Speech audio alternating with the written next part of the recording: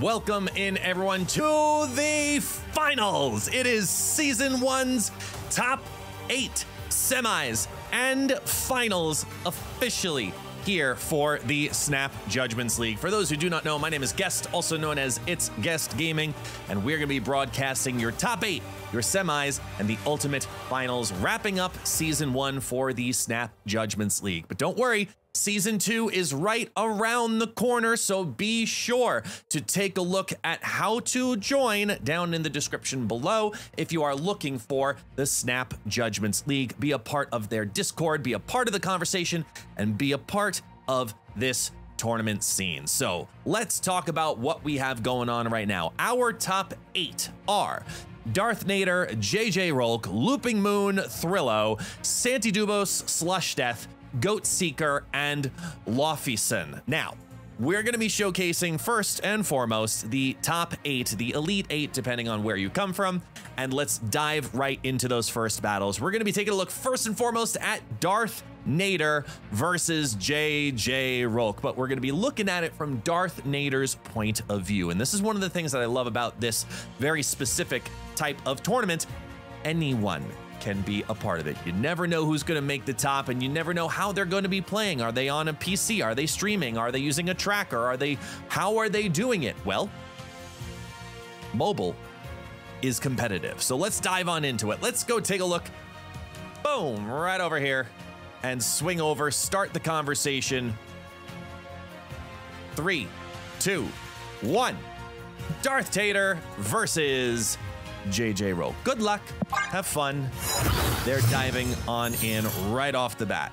And because they're not streaming, we actually have the ability to have the volume on. It's a very rare thing. Very, very rare thing. So let's do so. Why not? Looking at a She-Hulk, Professor X, Magic, Blob. Okay. Not too bad on the list. It's a little loud, the sound. I don't want to blow out the entire stream's ears. I apologize, because we are streaming this live on Twitch. We do all of these broadcasts live on Twitch, and we bring that on over to YouTube. If you want to ever see these live, come join us, twitch.tv/ItsGuestGaming. So on this play, though, as I'm looking at it, Magic, Blob, Infinite, She-Hulk, I'm not 100% sure what direction with the Ravonna deck they're going here. It's like Ravonna ramp, but the Infinite, maybe this is a War Machine style deck? I don't know. How would you, if you had the opposite opening hand, how would you assess it? As Magic goes ahead and flips the Limbo. Now, as a reminder, these games are pre-recorded, but I am seeing them live for the very first time. So I do not know the end results. We're all going to be finding out together of who is the winner of Season 1 Snap Judgements League. Let's see as we get the lockdown potentially on Central Park, trying to get a double play. They could go for the Sinister London play as well, but it's a little bit riskier, especially with Prio. I like the idea of trying to cheek out just one side, assuming that Rolk is going to want to play over into Sinister London. If they're playing Cable, who's gotten this huge resurgence the last couple of weeks, as we see a Snap come in, I'd be a little hesitant. But with Ravonna down on turn 4, JJ isn't able to compete in that lane. And he goes for the potential snipe on Limbo, with Yondu now taking out, there it is, the Sunspot. All right, so a Central Park lockdown. It's now a dead tie. Millin, and they're sitting on a blob. So it's Mill versus Ravonna ramp.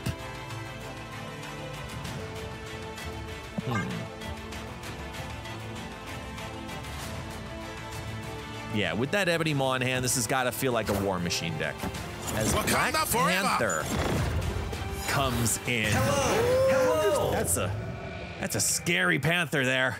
Into the Limbo, even when they go for the Blob She-Hulk 1-2 punch afterwards. Lots of rocks being added too, so it could be a pretty nice sized double comparison here. And they go for the double float. hoping that there isn't going to be a Scarlet Witch or a Storm. It could be anything at this point. But I think they're honestly probably pretty safe. Take the double float, show the fear. There is a case to be made to dropping down Blob and She-Hulk on turn 6 rather than turn 7 in this match, but I can respect it either way. I don't see why not throw down the Pixie. 1 power versus 0 power, and it's not going to get copied over into Sinister London. Because you'd have, and they're not going for the Blob. They're going to take the security of Infinaut definitely at 20 first. Advantage definitely is to Darth Tater too, because Rolk is sitting on priority. So if Rolk's sitting on priority,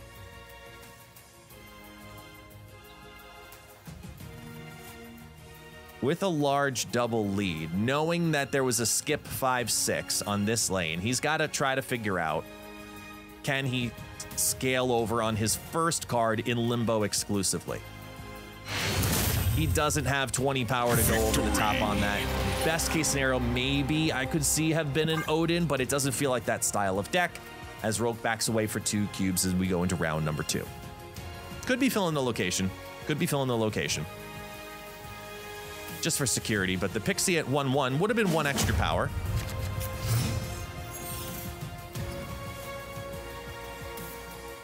And opening hand Xandar. There's the War Machine. Okay, so Pixie War Machine is what Tater decides to bring to the top 8.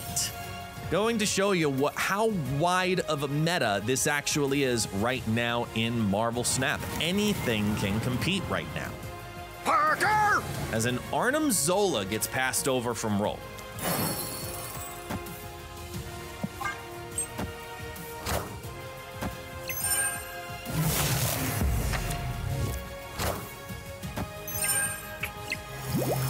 At least the cable hit early. That's going to be something that Tater's probably going to have to play around pretty consistently too. The understanding that if they end up with priority, Pixie into cable is a very common line for turn 2. So you've got to be safe each time.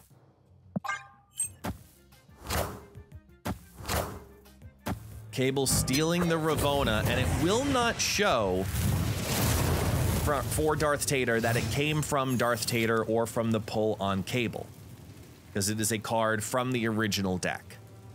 As they draw a 1-0 Blob and a 1-1 Professor X.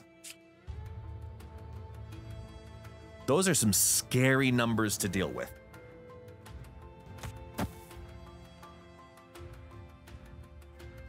With War Machine in hand, I'm surprised we don't see a snap right now, but Gladiator's gonna make it interesting as it pulls out a Sunspot, destroys the Sunspot in Limbo. Nothing too crazy, but Profex secures another lane super early in these Magic matches.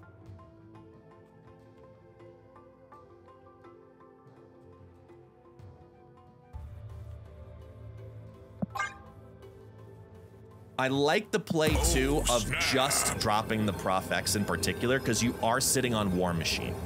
So later on, if there needed to be a reversion, you could then play it one step further and revert it, so that way you can drop down the Blob or any other card into with the War Machine into that Profex lane, given the flexibility of the deck. Plus, a 6-8 Cannonball on the mixed up draw is not the worst thing in the world. Got to be feeling, got to be feeling pretty good about that one. There we go. And there's our flipped over Nebula, who hit 5-1. I also find it a little surprising that we haven't seen a Mobius yet in Darth Tater's deck in these first 2 rounds. You would expect to see that duo for a turn 2, turn 3, but we'll find out.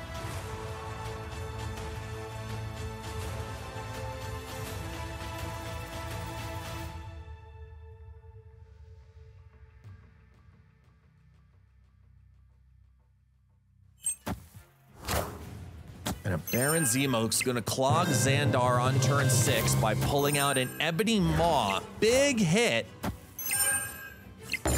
Big hit. All right, so going over the top into Xandar can only really be done via Cannonball and Blob. And I think that's really all they need.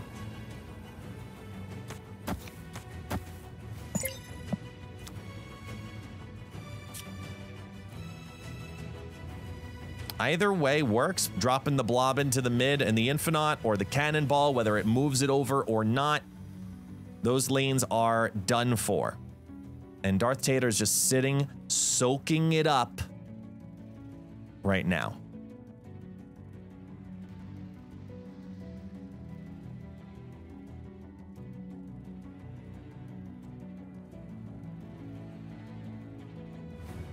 Darth Tater here live with us in the chat, letting us know and keeping us filled in on what can happen, what is happening, and trying to figure out what to do because Blob doesn't make any sense. The deck outright says it's over. There's nothing left here.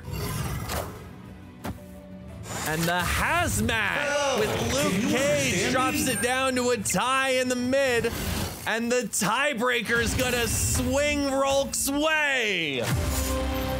Taking it down to an 11 versus 16 tiebreaker. Rolk comes in with the surprise Hazmat Luke Cage combo to win 4 cubes over Darth Tater in round number 2. Dirty play by Rolk. And a nice surprise nevertheless.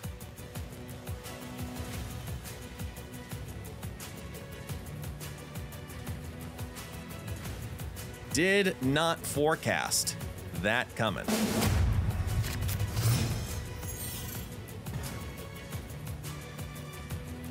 As we start off with a Jotunheim, now definitely favoring Rolk, who we now know has a Luke Cage sitting amidst in their deck.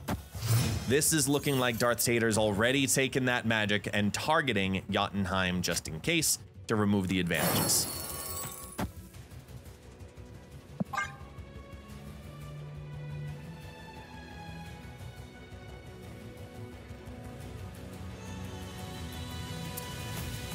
Interesting lines. Looking at Rolk's deck now retrospectively, thinking about the Zola Black Panther that's in there, as well as the Hazmat line. Thinking about something cheeky like Zola-ing the Hazmat is actually quite fun. I'm a big fan of that. I'm gonna have to steal this deck. But which one is more interesting to you? There's the magic taking down the Jotunheim as we expect.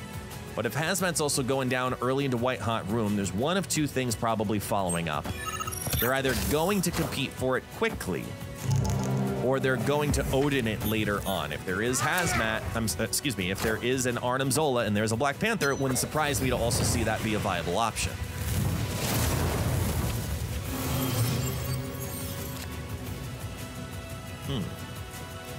The big draw, Infinite in hand, and Ebony Maw in hand, who's sitting at 4-7, thanks to the Pixie Mixin match. As Zemo pulls the re-inverted blob, killing the deck. Absorbing Man, Grandmaster even in this, and there's nothing left. So we know they are sitting on at least that Black Panther in hand. They are sitting on at least that Luke Cage in hand, and a couple of others. Snap!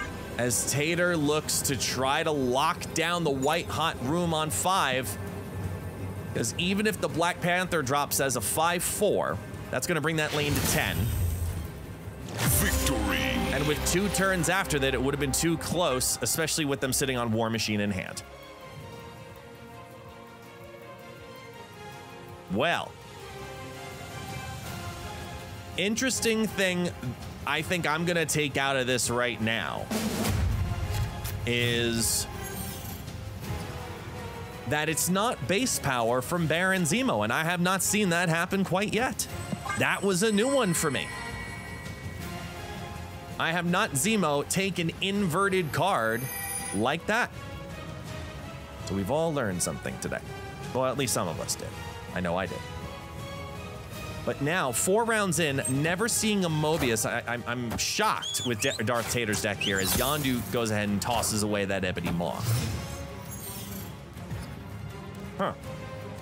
And we're back. It's White Hot Room again. This is a good mix and match here. Only She-Hulk, Ravonna, and War Machine in hand as Pixie now does the shuffle, taking a couple of those 1s, but giving the 6 right back to the Infinite, which always feels bad.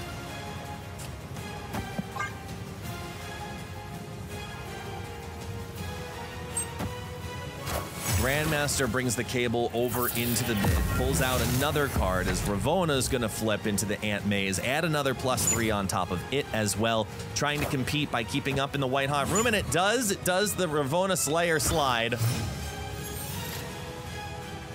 With no way to fill the White Hot Room, advantage Rolk if he wants to take it.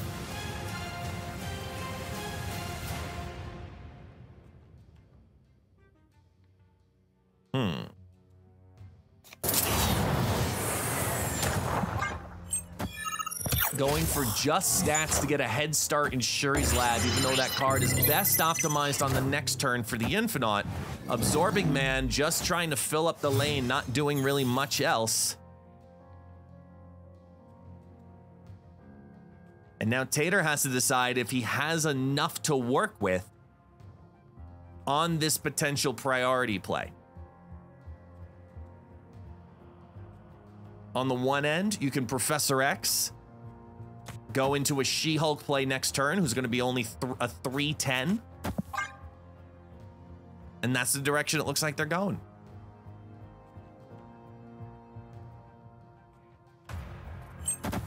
They split the differences. Prof X goes to 2, that's 14 in the left. Gladiator pulls out of Ant Maze, which puts the magic onto the board, flipping over, buying another turn for Tater to keep drawing cards to keep up in the White Hot Room.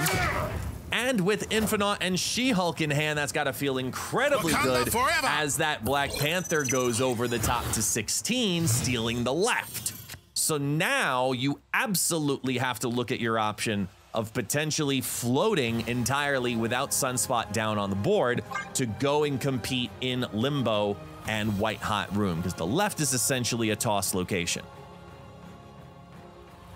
A She-Hulk to go slightly over the top means 23, maybe 25 if they're lucky, would be enough.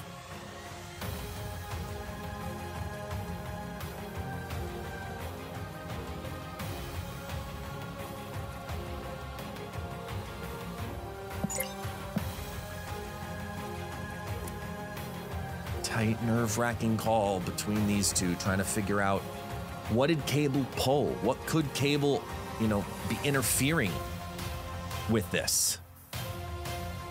What's the best possible pull as there's a snap that comes down?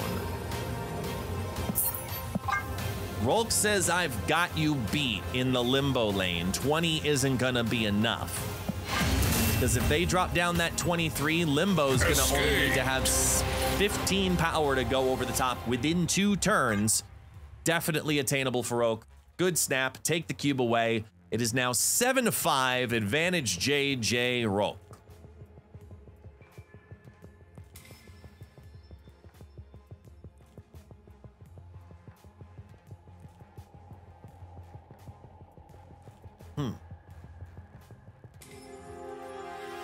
Tight play here for both players. Interesting matchup watching them because of that Cable in particular. In my opinion, the Cable's a really interesting card as you worry about the Pixie pulls constantly, as you have one of the heaviest draws you could pull out of this deck.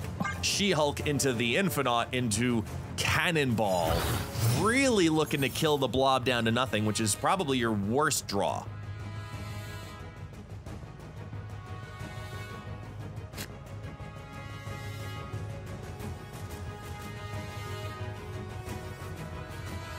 Ravonna Prof X is now a reintroduced viable option.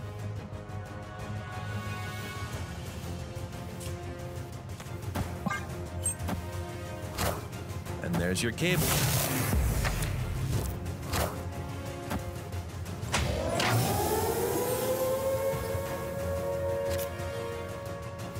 Ooh, and a little bit of an extra fun bonus for Lake Hellas. If that can lay still and have sewer system get removed from Los Diablos, this could be an easy lockdown location for Professor X, who's getting a little extra power on that side. Baron Zemo's gonna come into the party though and draw the Ebony Maw, locking that location for them. But at least it's locked down with 14 power.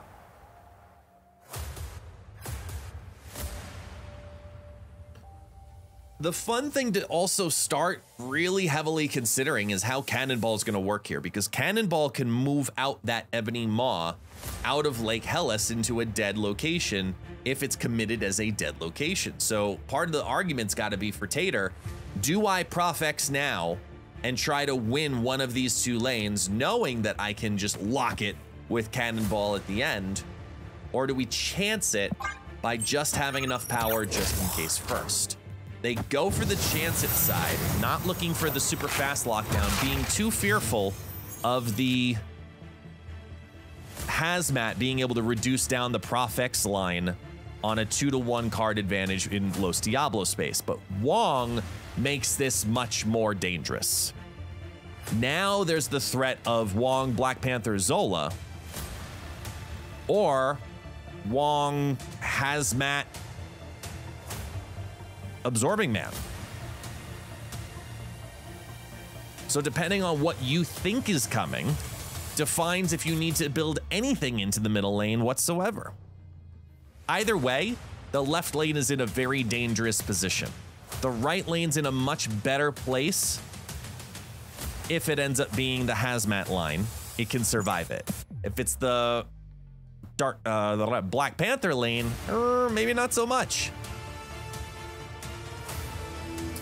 Tough call here to figure out what to do. And Cannonball's gonna come on down to take the Black Panther out of that lane and knock it over to the left. So now your Zola's on a 50-50 shot for win.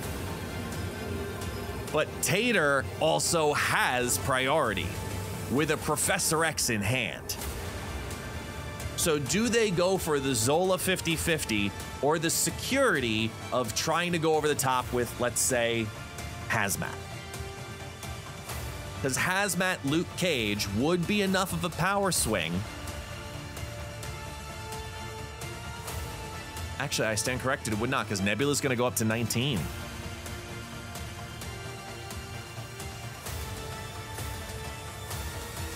We also know that something to be wary of is the Absorbing Man by itself. Absorbing Man onto the ruins would take on the Black Panther lane, go exactly like Black Panther.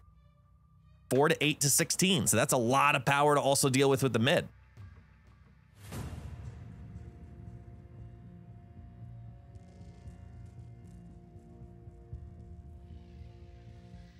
With She-Hulk and Cannonball also on the board, Blob is going to be pretty low. And they're going for it. They're going to lock down. They hoped it was Zola. It was not Zola. Into the ruins. They flip over. The Dr. Doom adding another 5, making its first appearance, putting 5, 10 with the 2 Doombots. And it's enough to steal Lake Hellas away for 4 more cubes for JJrolk. Ooh, sneaky Dr. Doom to steal in the right.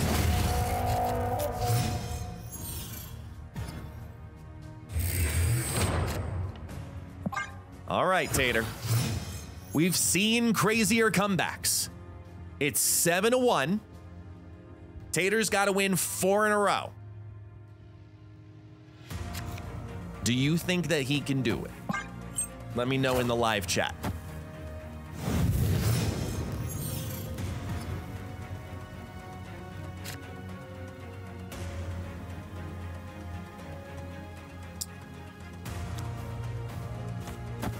Kiln with Strange Academy is a Kiln, Vault, Strange Academy. What a mix of locations to work with here. And I really like this call. I really like removing the movement off of this. War Machine's a big hit for Gladiator with 2 locked out locations in a 7-turn match.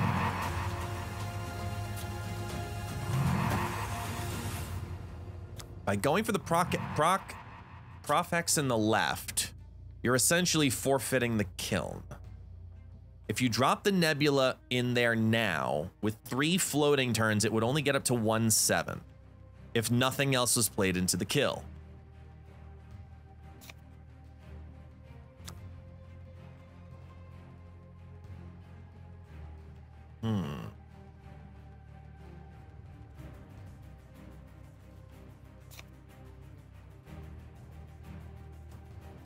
Try to lock down the vault, which would reopen on 7, and they do. They secure it as they go way over the top with the Kiln, who pulls out the Sunspot, which helps to thin for Blob. Ebony Maw now sitting as a dead card means that they're gonna have to drop Blob at this point to prevent any further draws.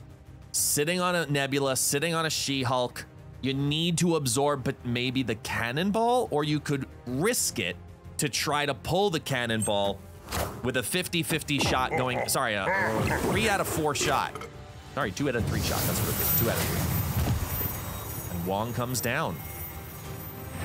Wong comes down here. And we do have to now start fearing Hazmat. Hazmat with Absorbing Man would flip the vault to be negative for Darth Tater.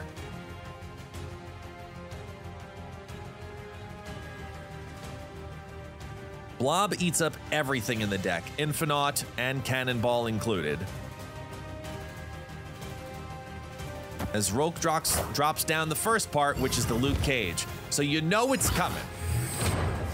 The 4 reductions would flip the vault to being a -4, and it looks like Tater, who's down to his final cube, has no choice but to go for it, and Rolk might be able to come back and steal the win.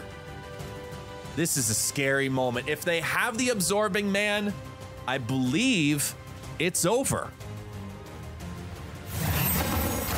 2 cards drop. There's your She-Hulk. There's your Nebula. There's a Black Panther to try to go over the top. It's not the Hazmat yet. And a Yondu only. It's not enough. Not enough. JJ drops 2. The game continues. The game continues. No Hazmat drawn means Tater still lives. Bring on the next round. Ooh.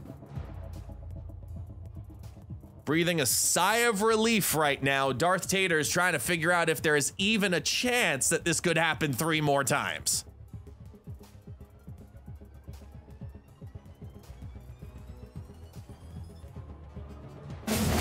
Let's go to round number 7.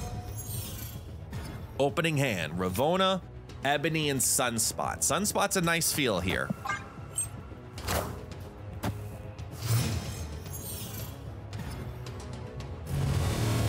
And a Castle Blackstone makes it a little interesting and tempting for that Ebony Maw and Nebula. The good upside to all this is Nebula, Ebony Maw into the mid would still be a pretty strong way for Castle Blackstone to run. The downside to all of this is that, well, then Pixie's now almost a dead card because you're sitting on She-Hulk and Infinite in your hand, and all of your 1-drops are down.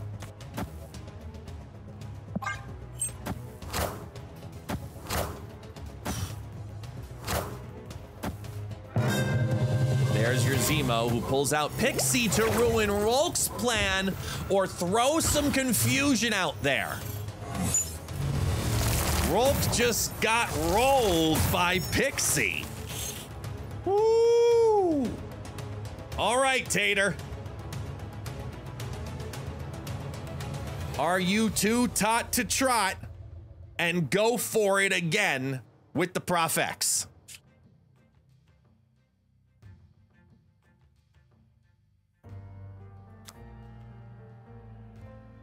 Now that Prof X actually does have some weight here.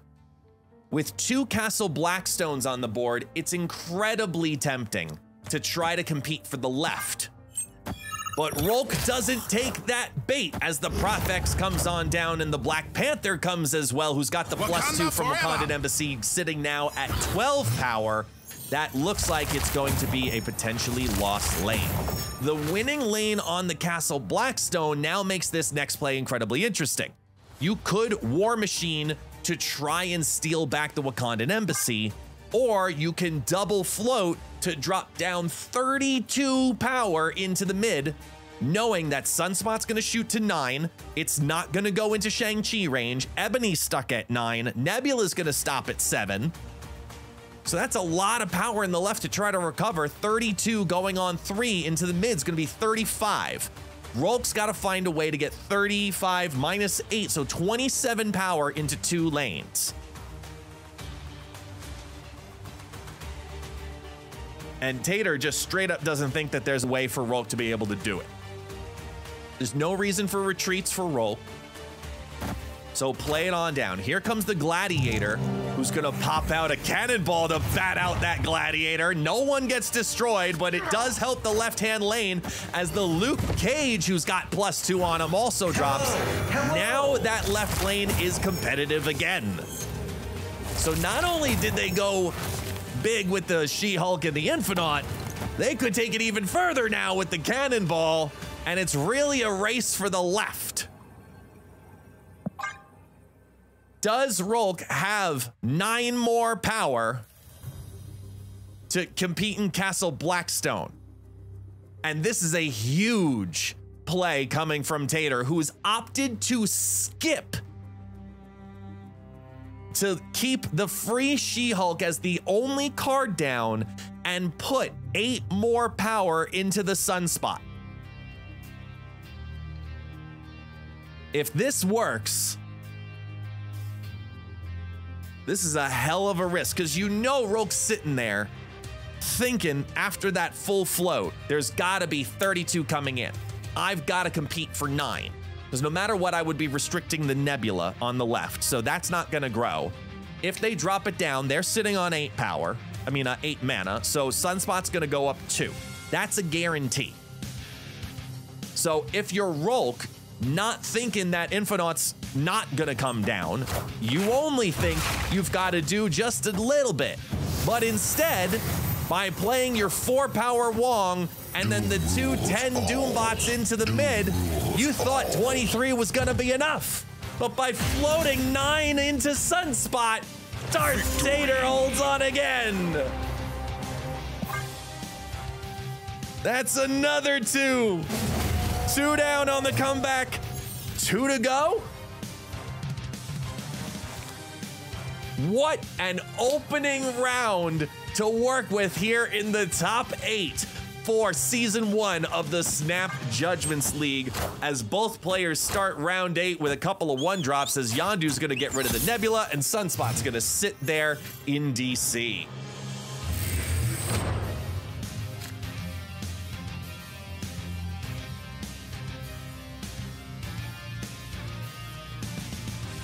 No magic in hand, but the vault makes it interesting too. Grandmaster's gonna feed over that Yondu to also now hit the Ravona, who's a pretty big hit here as they're sitting on the Prof X.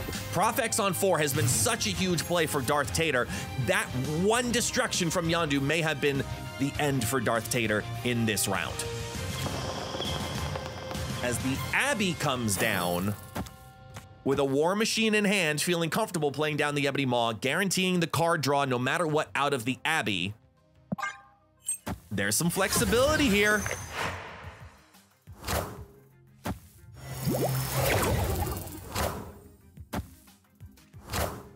Pixie draws a flipped She-Hulk, as Zemo draws the magic to buy more time, which is going to reopen the vault on turn 7. Cannonball took the big up. going to 6-8. That means at highest, Infinite's sitting at the deck at a 520. At highest.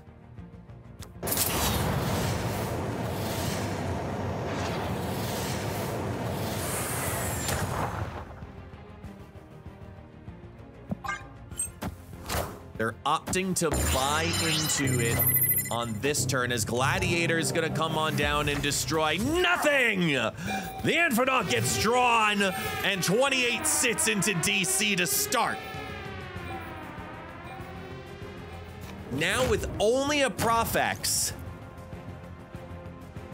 as a playable card on turn 5 with War Machine, is the Profex gonna be able to hold down the Limbo, or is Rolk scared of the Vault and need to put power in there now?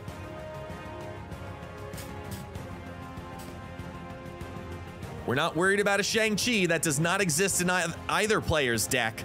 So Infinite can sit and relax and be a big, big, beefy boy doing nothing else.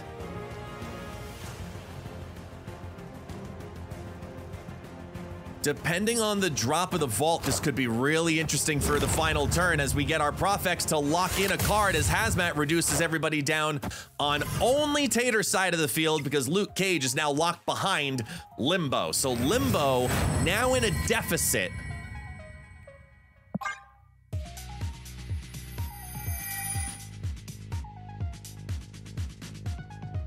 Me oh may oh my. Darth Tater going for the float, bring up the Sunspot while sitting on She-Hulk and Cannonball in the deck. Nothing can get added into the Vault on this turn. Rolk doesn't have the cards to put enough into DC to steal the prio of DC. They will have priority no matter what going into this next turn. It looks like it's over. And if I'm looking at this correctly, between She-Hulk and Cannonball, Cannonball's gonna go into the mid on the final turn of the game with the She-Hulk over in the left. That's gonna guarantee a win in the Vault, and 35 plus 6, 7 in total. It's gonna be 42 power to compete with on the left. Doom rules all. The Doombot makes it interesting, because we may have a conversion now if they fight for the left. If Dr. Doom is dropping, we do have concerns now for the middle lane. And She-Hulk may have to be played mid. It looks like She-Hulk will probably have to get played mid, because if there is an Absman, Absman makes more sense in the center. Because then the Doombot's gonna get the DC boost. There it is, Absman comes on down, adds a Doombot into the DC, which only adds 8 power. It's not enough to steal the lane, but watch this. There's a Cannonball! Boom, disappears, drops it on down, and 3 games down, 1 game to go. Darth Tater's come all the way back to a 1-1 cube tie, 9 rounds deep. What an opening round for the Elite 8. Here we go. JJrolk versus Darth Tater. GG's. What an amazing comeback. Can Tater pull it off?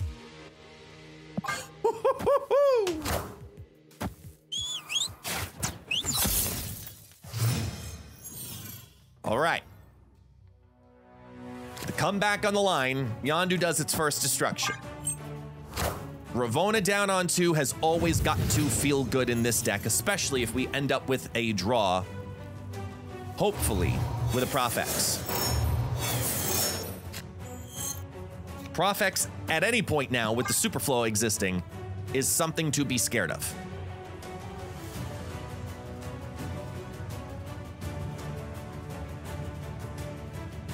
And if I'm Rolk, I heavily debate about playing into the Superflow on this turn, because it was an eligible turn for a Professor X to lock down a lane at the sacrifice of his own mana. Yondu's gonna get copied by Absorbing Man to destroy the Sunspot, getting rid of the little tiny dinky pieces, but we do have 7 turns to work with. No Profex yet, but you do have big cards. There's no Profex, so you could look at blobbing on 5. Oh, excuse me, this is turn 4 with 5 mana. it would be absorbing the Prof X for 1, the Ebony Maw for 7, so that's 8 power, and the Pixie, so that'd be a 5/9 blob.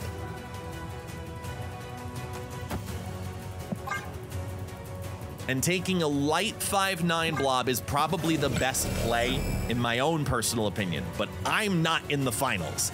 They are, and there's a reason they are. With all 4 cards, big, beefy, and ready to play, there's your 5/9 blob as Luke Cage comes down to give a little bit of boost to the sewer system.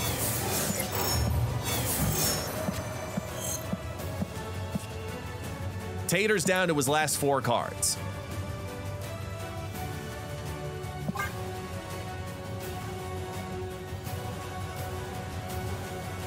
Taking the float on 5.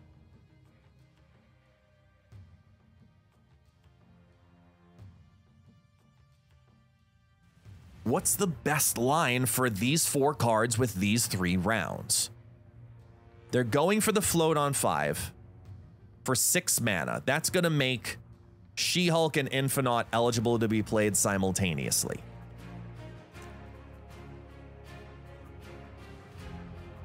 This looks like they're going for a big cannonball victory on the turn 7. Unfortunately, Tater had Yondu destroy their Sunspot. Otherwise, all of this float would feel even better. But Rolk's gonna drop down the Wong into Superflow, looking at a potential... a potential Prof X, but it didn't happen. So now, being fearful, because remember, they do have Black Panther Zola.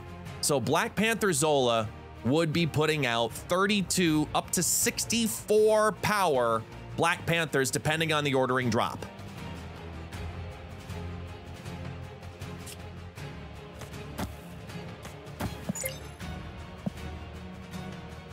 Infinite into She-Hulk here. If they do Black Panther into the Superflow, that gives priority to Tater, who would be able to cannonball prior to...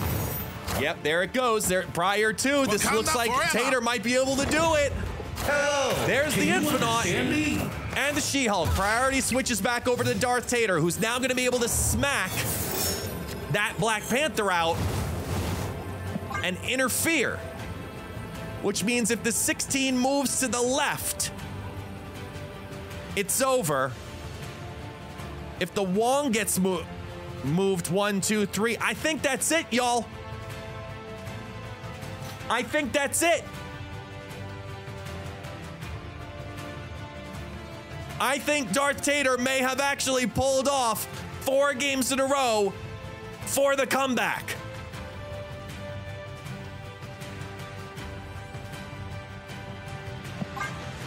Cannonball. And he's second guessing himself. No.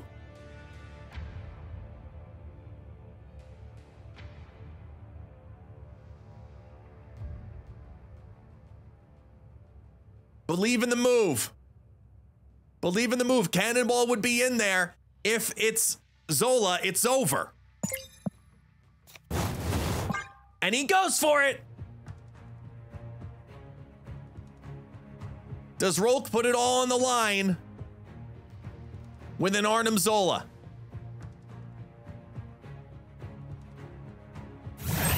Two cards drop. Panther to the left, best possible placement. Gladiator's gonna come on down to an empty deck for 8 with a Baron Zemo over the top. The 50-50 loses as Black Panther goes into the limbo lane and Darth Tater comes back 4 games in a row.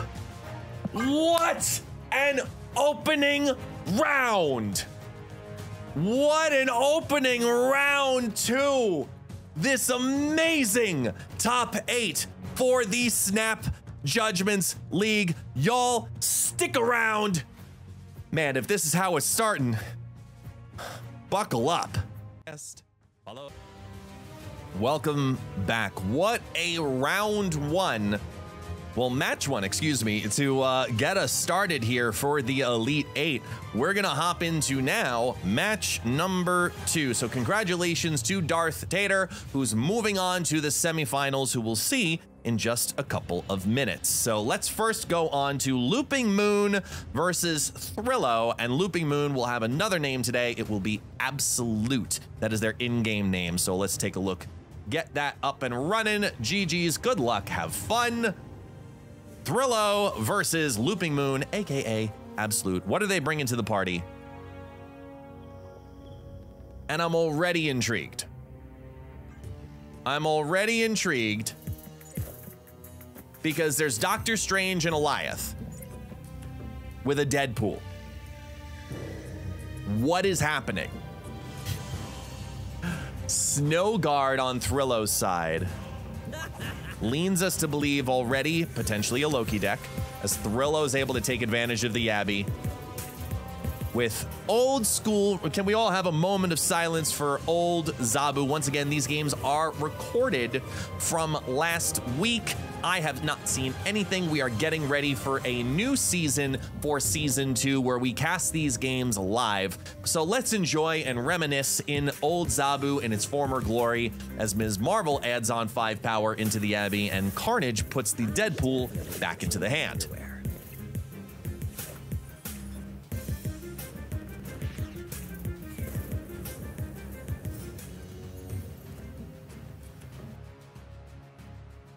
All right, Deadpool.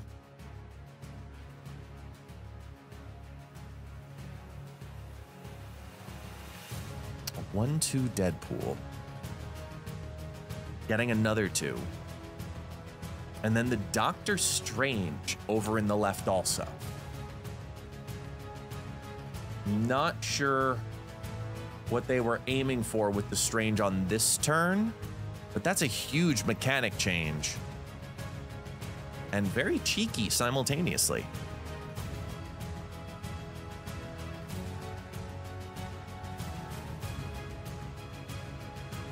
I mean, a turn 4 Loki has got some bad things coming with it.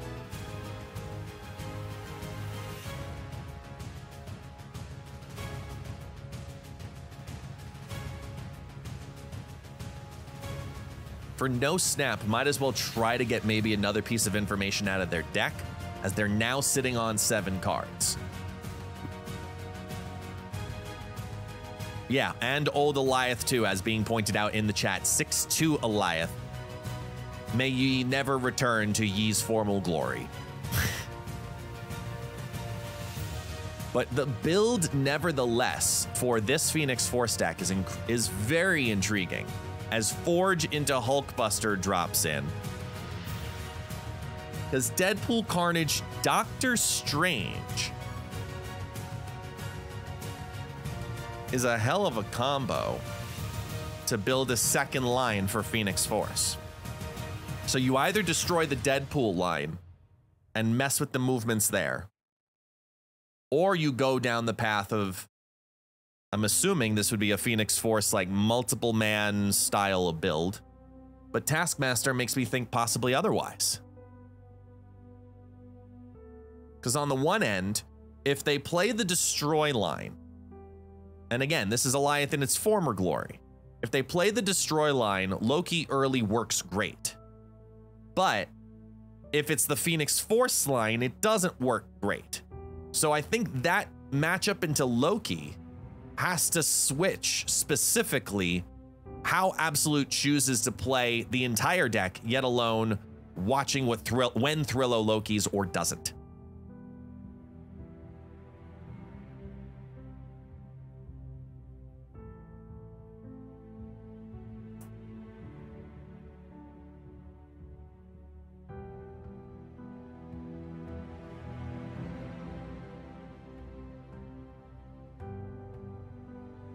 Solo Hulkbuster. As we get a snap.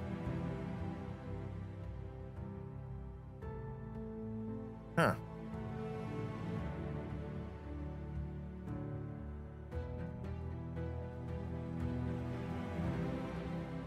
Draw 2. and look to maybe possibly revive it and add on later.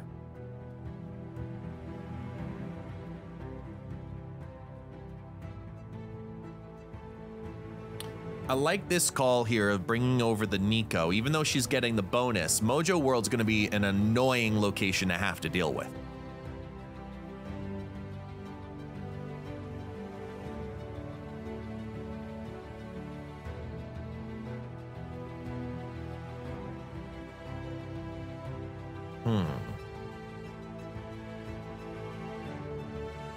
Loki on 4 again. Does the full flip. Mojo's going to take the advantage now for Looping Moon.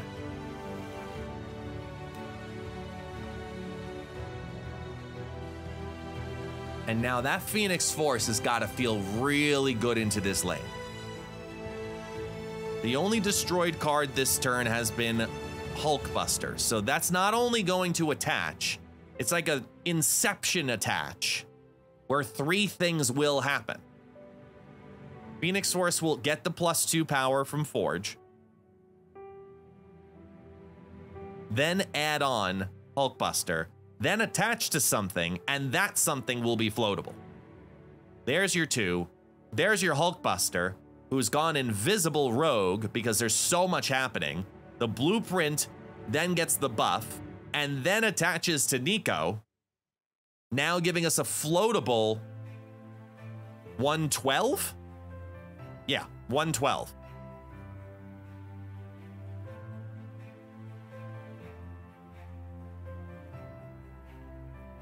As Cable now gets dragged over, locking the Mojo World only with 15 power.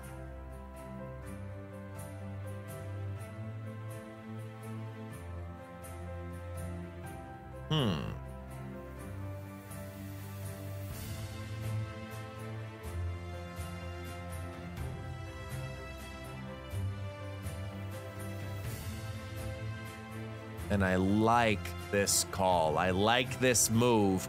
Take the Nico, who should be tallest, double it up in the throne room, and then Taskmaster it. Thrillo's Loki'd twice now, has a pretty good idea of, if not all, the entire deck, possibly all of the deck from Looping Moon, knows that there's a Taskmaster at hand, and it's not worth trying to stick around for that. Good evade, run away, 2 cubes knocked, and 1 cube knocked. Not bad. Not bad. Lemuria.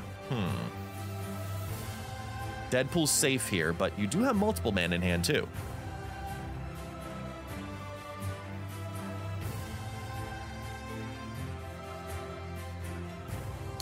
And they opt to not give the +2 power to Deadpool, instead looking for just another movement.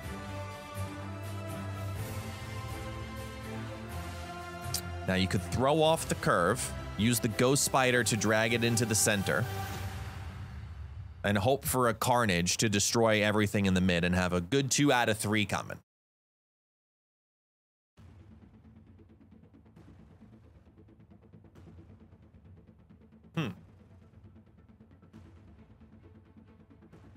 The multitude of lines that this deck is running is very tough. Because not only are you looking at your opening hand as defining your first 3 turns, but each variation of your first 3 turns redefines your turn 5, probably more than any other turn. Beautifully made deck as Juggernaut's gonna snack out, put a multiple man onto the left, and Nico's gonna add +2 to something. Now, you could play it safe. You could go for the 50-50 risk on the Carnage and then Ghost Spider it into Kunlun.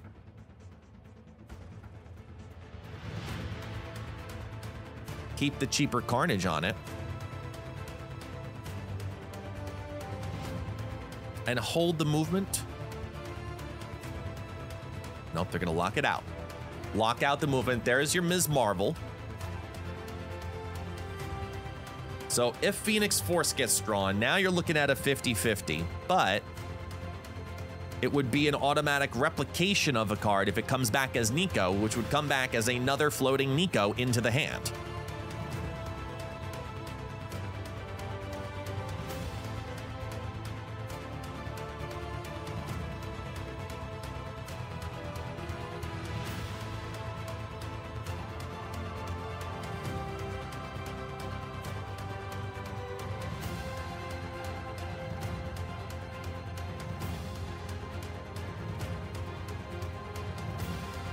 And Big Venom, going to be adding another 8 onto 13, so that's going to be a 21 power Venom that Taskmaster could even get cheeky and go over to the left with.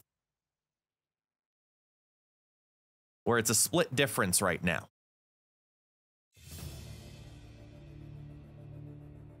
There they go, they drop wide, which gives the Cable Atlantis buff that goes up to 10. Here comes a Snow Guard Bear, who's going to lock with Lemuria. So they won't flip, but I don't think that should end up affecting this play, this next play, very much. If they go into the Taskmaster,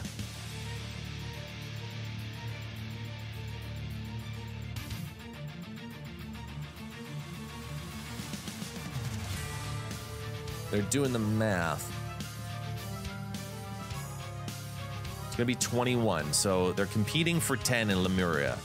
As the Devil Dino comes down for 20 versus 21 in the mid. Oh, just barely. By 1, Looping Moon's gonna hold on to the mid for 2 cubes and take it away from Thrillo, who's now down 4. Making this a 9-6 going into round number 3. Very tight in the middle lane and a lot of indiscretion.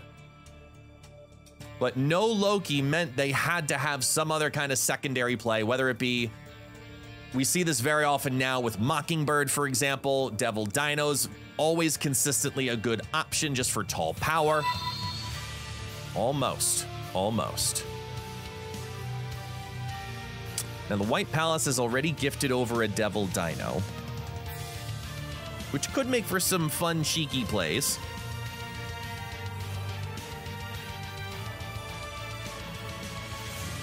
But restricts both players from taking advantage of it now in the middle lane, thanks to Isle of Silence. Snow Guard would not be disabling it for the end of the game, unless if we ended up having a limbo in the right or get a conversion over in the White Palace.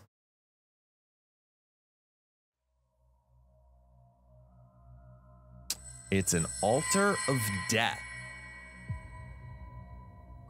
Now with this Phoenix Force deck, this is incredibly scary. The problem is they have none of the cards they typically would want to go into this.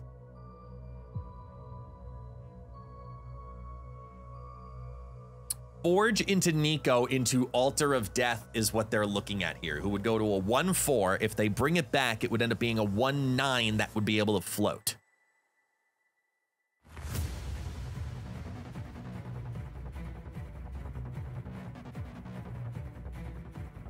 And there's your Loki on 3 for Zabu. As Nico's now with the double up piece on this.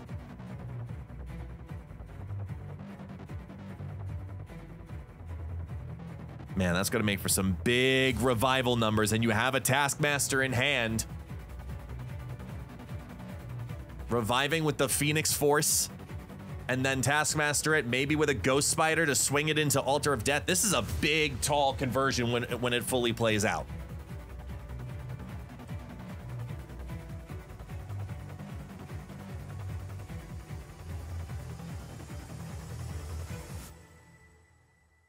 Deadpool's gonna benefit. Take it up, bring it back. And now we get a slide movement as they pick up their multiple man, who's going to then now bring it to 5 in the Altar of Death. Nico sitting at 4, destroyed in the Altar of Death, who's now going to double up upon revival via Phoenix Force.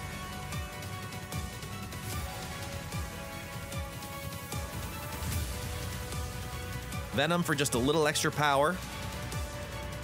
Watch that Phoenix Force, y'all.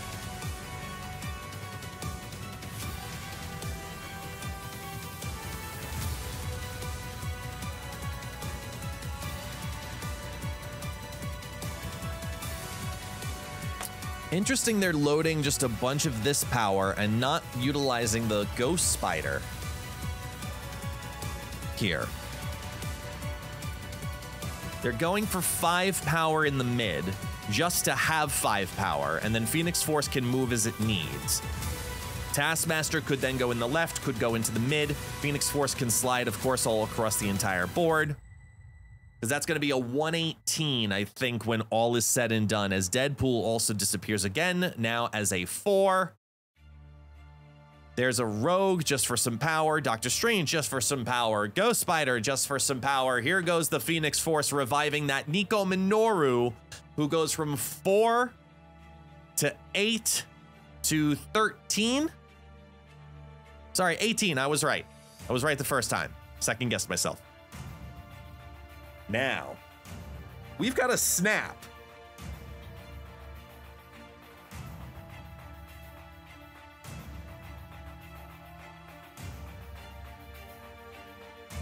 This is for Thrillo's everything here. As Thrillo drops the fist bump. And Looping Moon decides,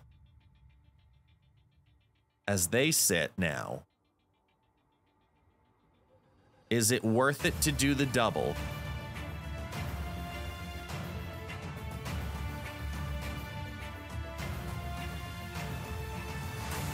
Or is it worth it to try to snipe?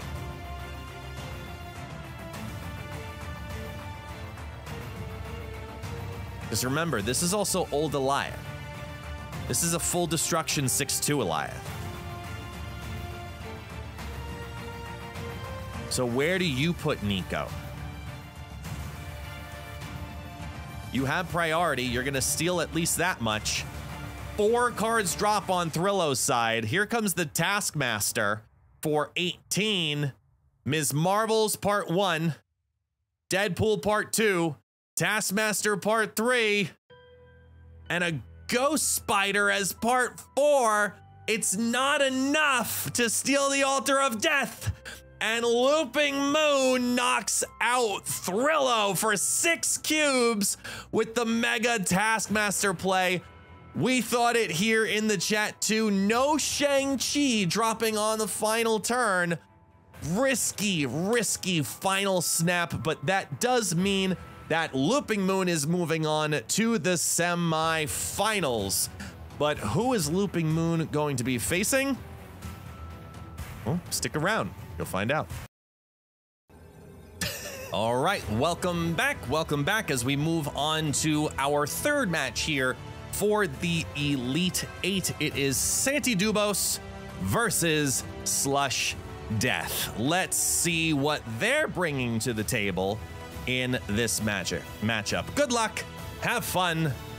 It is slushdeath versus Dubos as the game glitches and loads on up. But we're gonna call him Dubos, because that's just way more fun, let's be honest here, way more fun. Cull Obsidian, Cosmo, Nico, Sentry. Cryo pushing junk? Okay. I see you, Slush, I see you. And a Kitty Pride.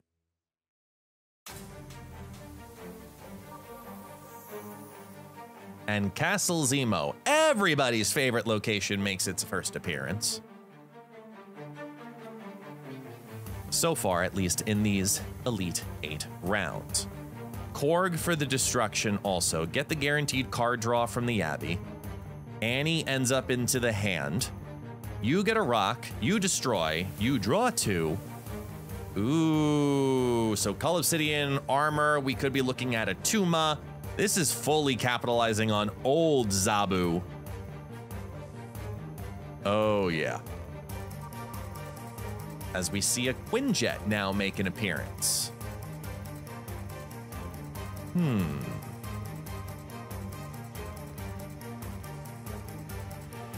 Okay.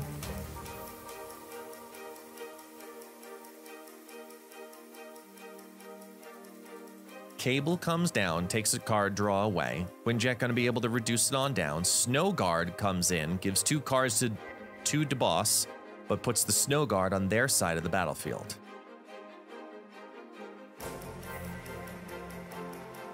Hood in hand with a 1-drop already on this side too is feeling pretty solid to be able to send over the Hood, and we get a snap from DeBoss already in round 1. Looking at the play lines, you're getting down to 10 costs. That means that Scar's going to drop down to 411. Loki, Zemo, Quinjet, man, all of those 4s just became 2s in DeBoss's hand as they sit with a 14 Darkhawk also to play with. I like this line in particular. If they go down that path again, don't send over. Don't give them a Darkhawk. Don't give them the Darkhawk. Come on. You know better. I like the Valley of the Hand play also because remember, Valley of the Hand's going to bring back the destroyed Korg from the second round. Excuse me, the second turn. So it will beef up that Darkhawk again, meaning it'll cap out at 14. Potentially.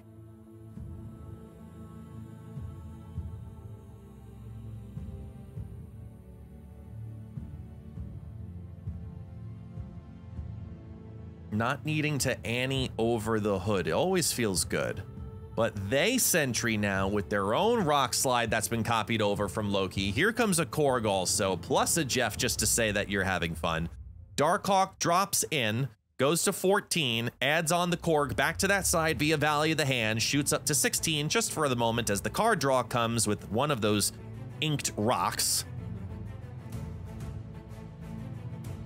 And Jeff can move, so just firing over the Hood to say you did. And adding another 11 to the left under the guided safety and the on reveal. Okay, you know what? This actually looks pretty solid for Slush right now.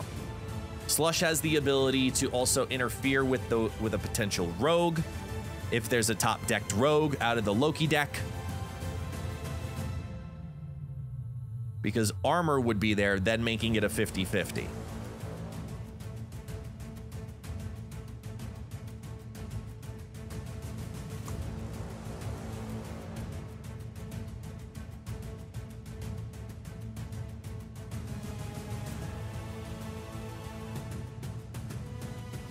Oh.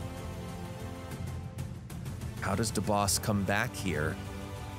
Specifically with the Abby being down 3. They have to load pretty heavy in the left, right? Let's find out. Scar flips over first, giving 26 as the number to beat as the Hood goes over through the Castle Zemo gates and leaves 2 power only into the mid, which will be most likely gone over via the Jeff and the extra mechanic. Here comes the Annihilus, who doesn't activate behind the Cosmo. That's going to give 27, given the combo of Mockingbird being pretty much free at that point too. So Annihilus, Mockingbird, armor, that's enough to seal the left and the mid. That's gonna take off 4 cubes to start us off here. Never feels good losing 4 cubes in round number 1. Let's move to round 2 and see if Slushdeath has enough to come back over the top now that they have an understanding of their Loki deck.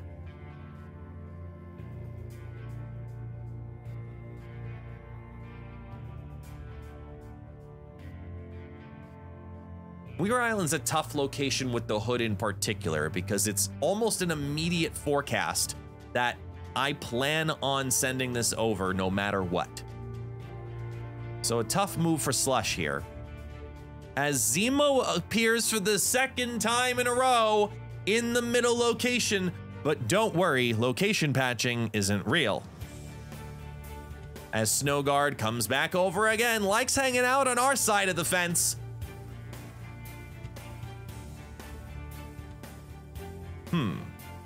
And Sokovia tosses a Bloodstone and a Sentry. Sentry kind of hurts.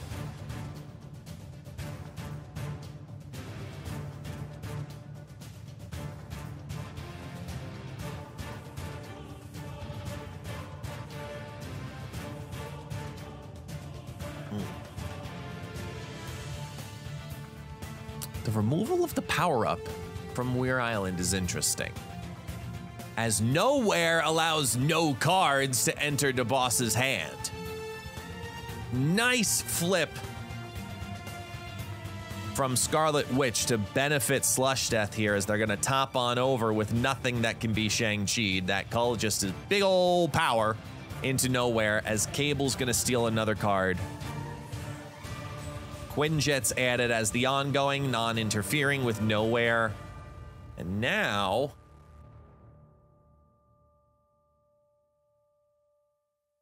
debating, do you look at the Annihilus line to fire over in the mid, or do you go with Darkhawk to cheapen down the Scar?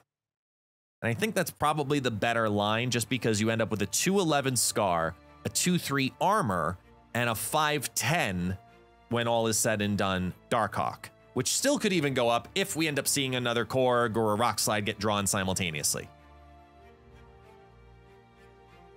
Mockingbird into Zemo is a very weak draw. Very weak turn 5. I like the snap here. I'm thinking the exact same thing. They're reading my mind. Slushdeath, very nice snap here. DeBoss knows better and decides to run away.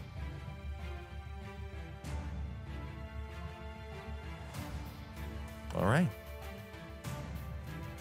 Go to round 3.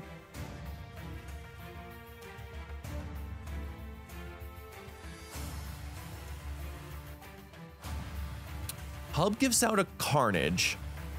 Nothing too crazy here. But Quinjet on 1 with the Hub is definitely got to feel good if you're DeBoss.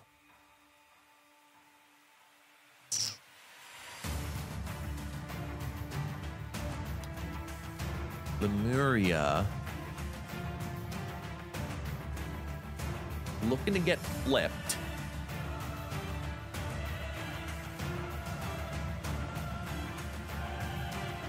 Please hold, we'll revisit you in a moment.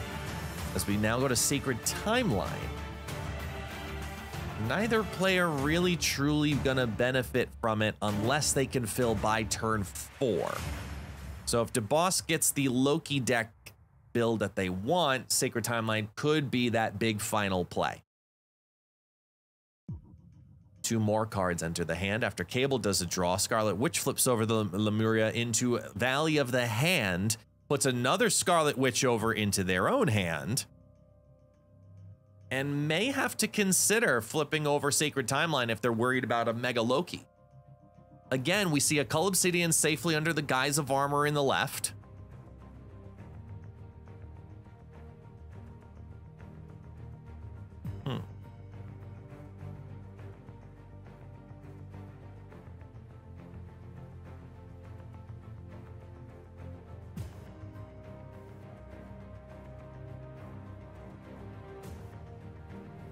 And there's your Loki on 4. Flip it on over. Big cards, big flip overs. Plus Quinjet already down. That's going to be a heavy rain of cards if we end up getting a top deck Mockingbird to boot. Could be dangerous. And Scar Korg looks at the line. No cards have been destroyed, so we're not looking at a Valley return.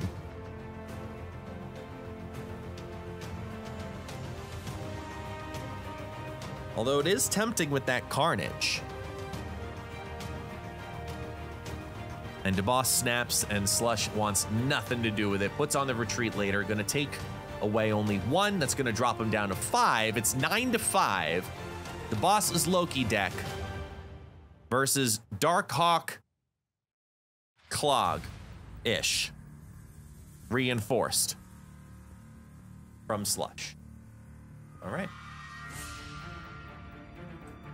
Beefy card, beefy card, beefy card. It's how we start on off here for Slush.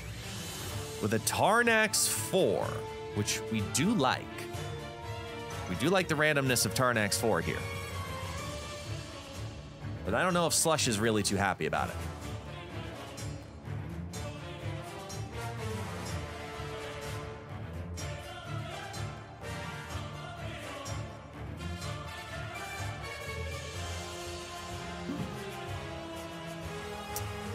And now with a Hood, dropping in, which will get a flip, as Cable first pulls a card over to DeBoss's side and turns into a Hazmat, which does absolutely nothing. The Hood's gonna get an upgrade either way, flipping in Tarnax from the Hood into Nova. So 4 power swing, better than the -3 right now.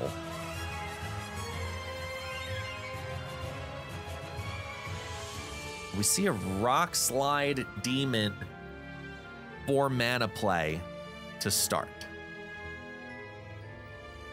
The Rock Slide also into Tarnax feels pretty solid, given that it's only a 3/3 stat line.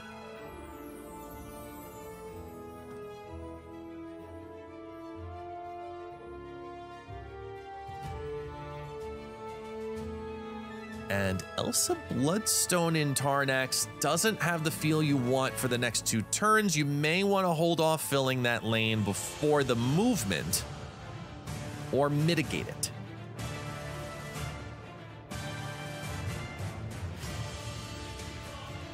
Okay. Spread the resources right now. There's your Loki into Tarnax on 4, who's going to convert into Phoenix Force. So eye for an eye, essentially. 5 cards are in their hand, and we get a peek! Who beefs up that Darkhawk even further now, down to his old former glory of 4 cost.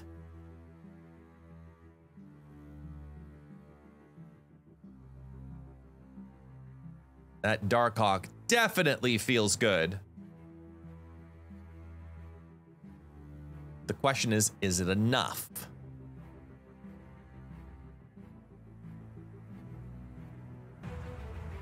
This puts them at a win in the center. They're currently leading on the right.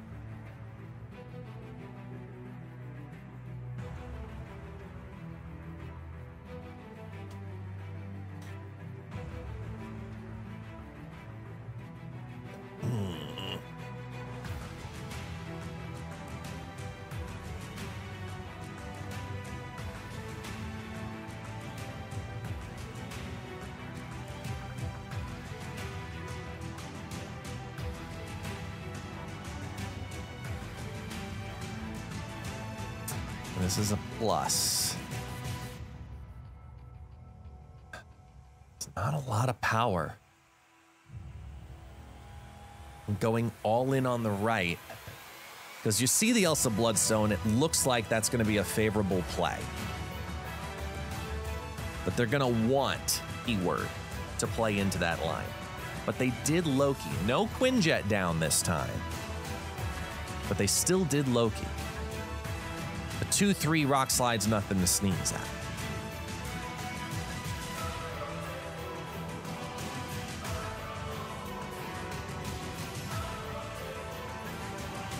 All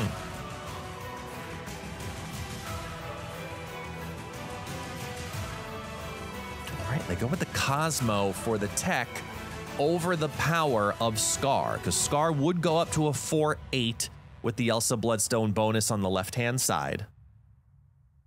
But for the sacrifice of that 3 power, stopping the on-reveals in the Tinkerer's Workshop seems to be the stronger play in their mind. Now, they could have Loki'd over also a Darkhawk, which would be sitting in DeBoss's hand. As remember, they have already played a Rock Slide, but DeBoss backs out. Nothing's going to go over the top. They're insecure about winning those 2 lanes and decide to take a step back. All right, we're moving to high stakes then, as with an 8-5 lead in favor of DeBoss.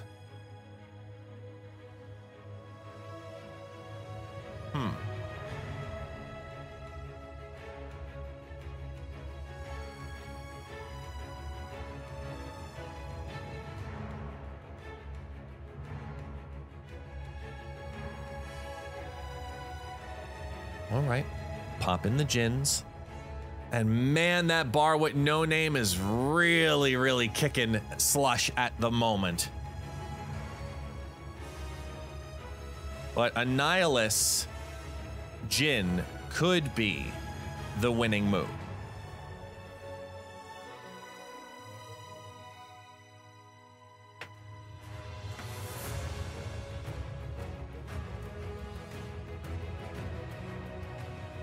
With Slush also having a Scarlet Witch in hand, this looks like probably should have been a snap scenario. Just for the threat alone of Scarlet Witch.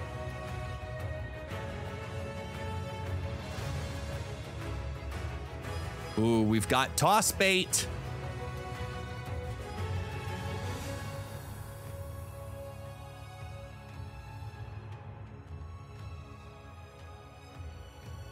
As Mockingbird already able to come on out with the Nor Dimension via the Djinns. And Cable gets the pull too.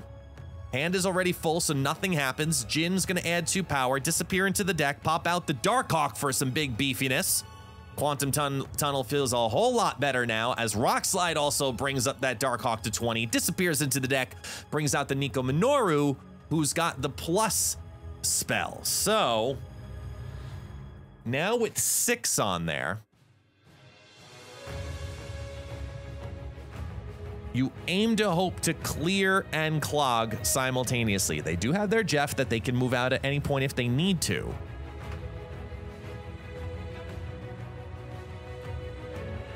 But the Quantum Tunnel very heavily favoring Slush there, as Annie's able to successfully land the hood into the Noor dimension, which will interfere with the final play. Only 1 card now can be dropped on this final turn, as Jeff has the option to move to the left, but I don't know how they're going to be able to go over the top here. There's the snap. Very well appropriately earned snap. Take your 2 cubes, move on. 7 to 5, 6 to 5. 6 to 5 advantage to boss.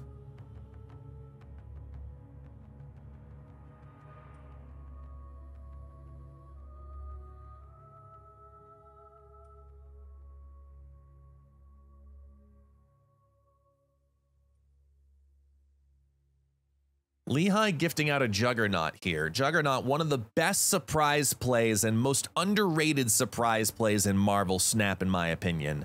Could make this a very interesting turn 6 if Slush gets the positioning right going into the final turn.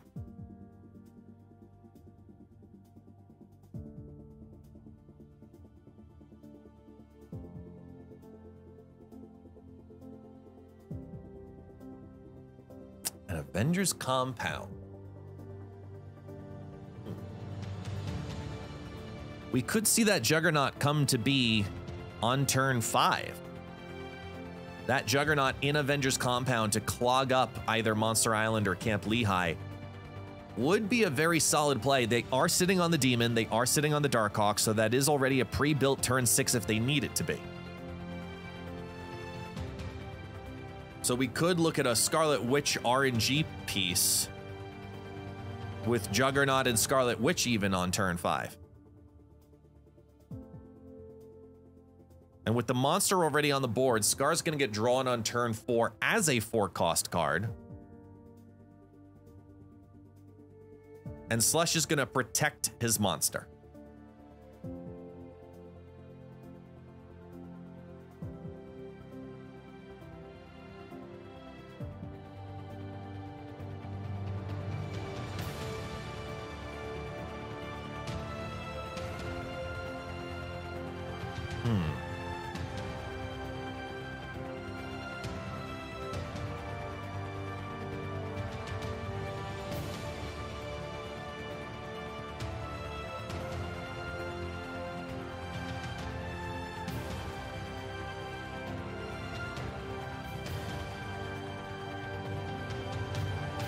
They opt to eat energy just to be able to play down the Witch and open up the Adventurer's Compound for turn 5.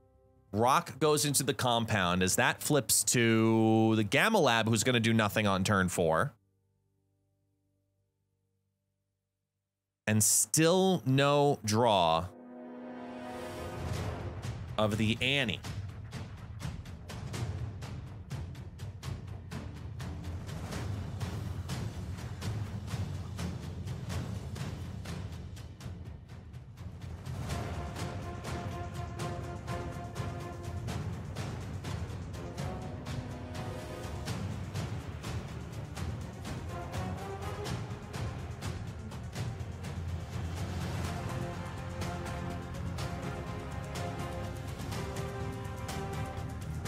There we go. Darkhawk comes on down, lowering the scar down even further as Angela makes an appearance with crossbones. And look, there's that Juggernaut. Gonna keep that lane clear, drop 14 power into Monster Island. This is a really solid move here by Slush. Camp Lehigh getting its value.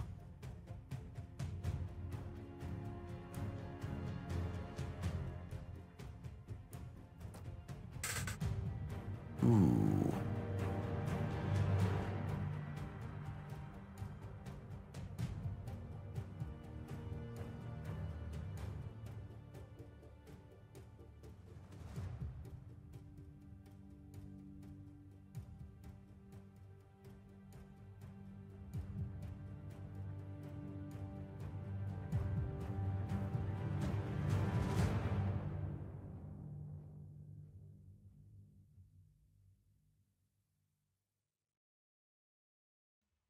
What does DeBoss have?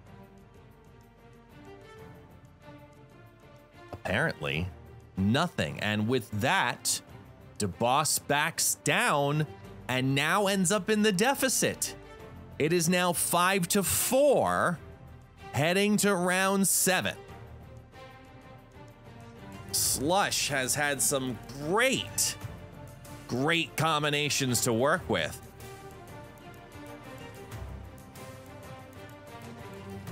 Very, very solid deck.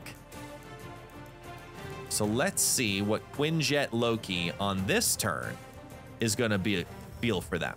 Hell's Kitchen helps out both players here,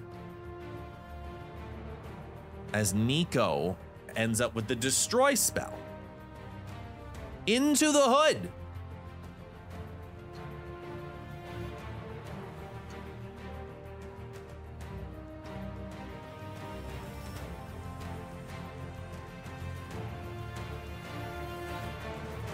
There you go, Nico. Go ahead and take that Hood. Here's a demon. Destroy the Hood. Draw 2 more cards. They're going to have a full hand.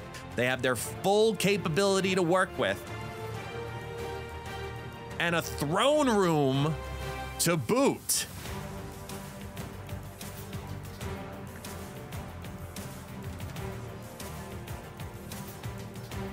Coulson's looking to pull anything substantial for the throne room as both players ignore Murder World entirely. Let me give a couple of rocks via my Molten Rock Slide, leaving that Darkhawk right now with a ceiling of 16. Excuse me, 14 when all is said and done. Here's a Sentry, which for 10 in the left would feel solid either way, knowing that even if they do clog the throne room bright and early, Annie's just going to go for the full destruction.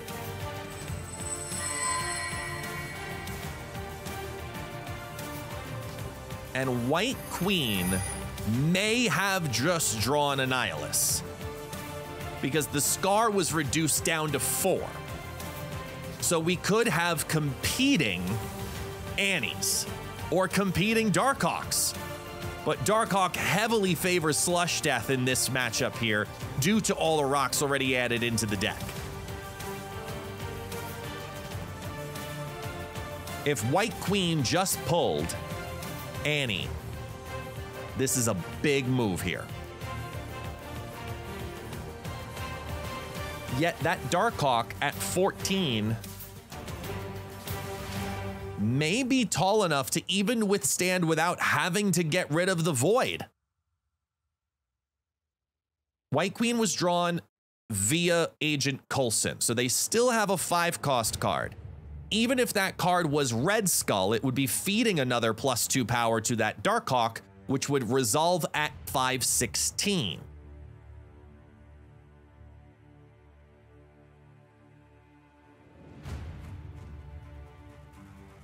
They go with Scar in the mid for DeBoss.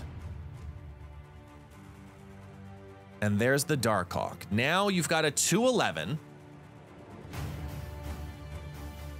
We haven't seen any super scary threat but this could be it for DeBoss versus Slushdeath. He's going in for 4 cubes.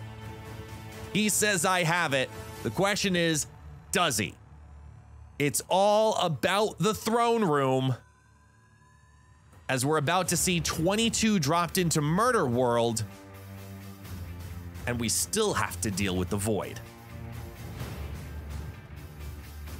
Slush having Prio here is a little scary.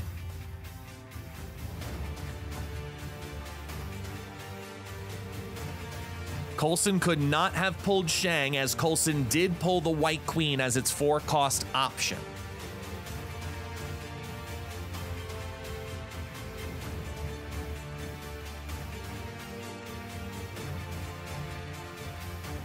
What's gonna pop into the throw room? DeBoss, you're up against the ropes, man.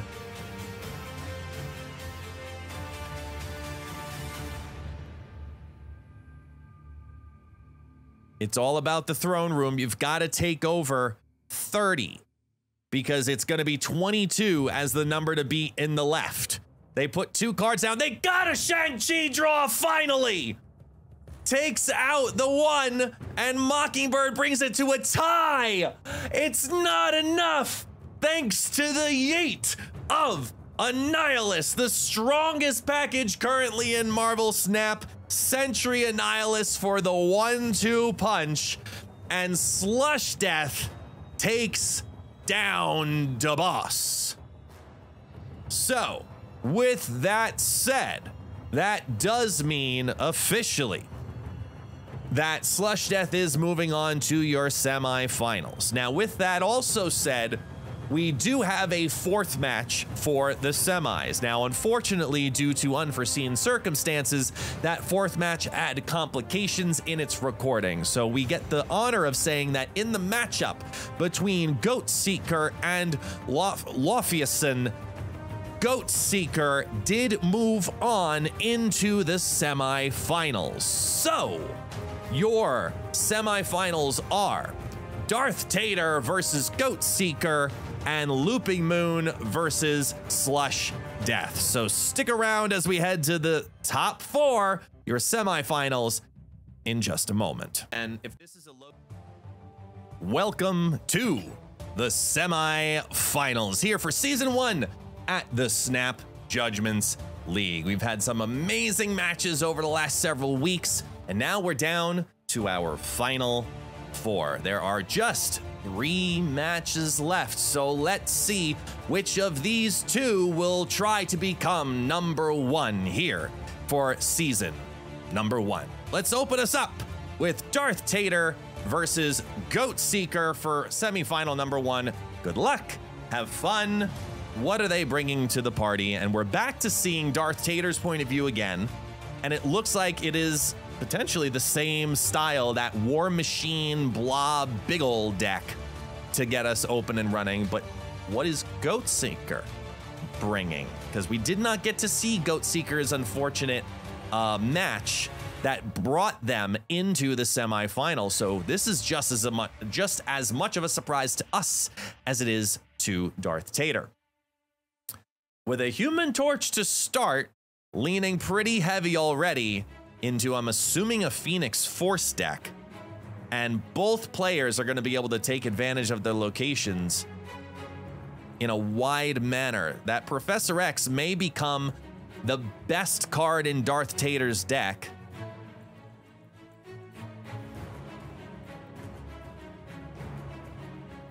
As we see a disappearing Human Torch.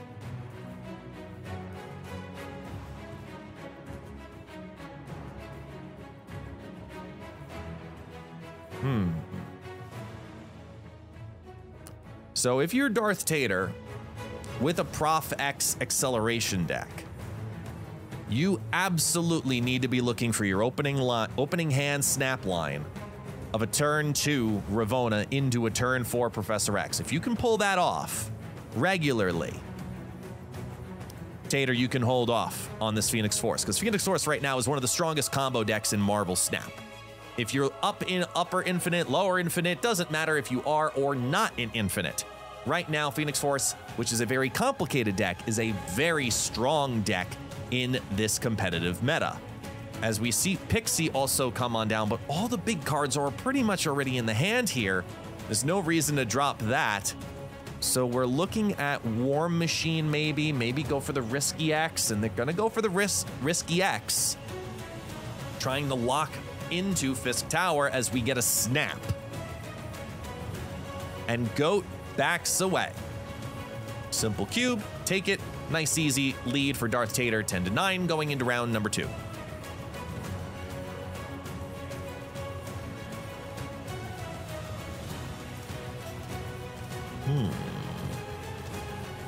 Lintar is interesting here, especially with Ebony Maw in hand. It could become a turn 3 play. Nice starting Nebula in the left. And Pixie getting an introduction. You know there's at least a Sunspot still in the deck from the last match that we saw of Darth Tater, so that one could flip into maybe that She-Hulk, or Cannonball, or the Prof X! Or the Prof X! This could be an easy lane win right here. And we get a snap to come down. The unpredictability allows Goat Seeker to say, I'm not even gonna try to figure it out. Take your turn, have your fun. Let's try this again. Go into round number 3. 10-8, favor of Tater. Again, all the big draws. Drawing both Infinite and Blob simultaneously in the opening hand never feels good if you're Tater. You're looking for just one or the other.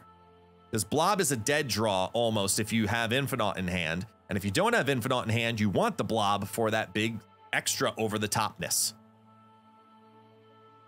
And look, we have another snap. A Death's Domain for the Phoenix Force deck has got to feel pretty good. A little risky just because Dark Dimension's in the left. If we end up with a location like Nowhere, for example, in the right, it could be detrimental for Ghost Seeker's plan. And it's Starlit Citadel.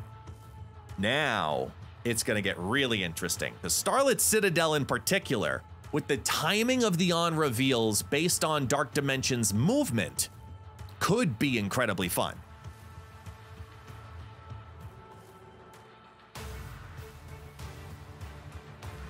That's something Tater's got to keep an eye on here. Possibly playing down that War Machine underneath the Dark Dimension is the play. Then see where Death's Domain goes to rock.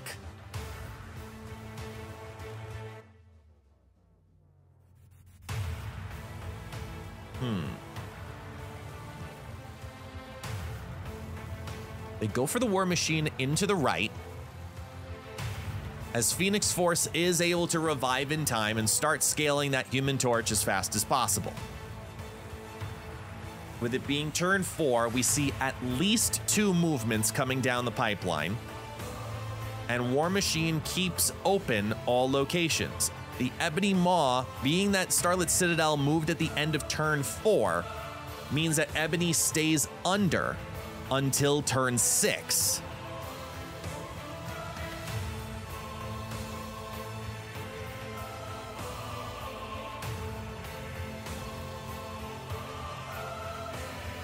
So we could be looking at a Professor X into the Death's Domain, maybe with a Cannonball afterwards.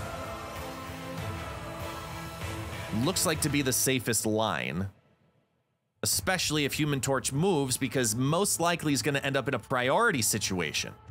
There you go. They steal the Dark Dimension as Human Torch moves to the mid and doubles up to 14 power. Ghost Spider's going to slide that over and bring that to 28 power. So now with 30 on the board and a locked off left lane, even if it, let's say it was a Tribunal deck, if it was Tribunal, that would be 9 power. That'd be 39, which would be 13 in all avenues. Sunspot would go up only 1 to 11, so that's really the only concern at this moment for this Cannonball. Most other cards, Darth Tater's gonna win this flip, because Goat Seeker reveals first.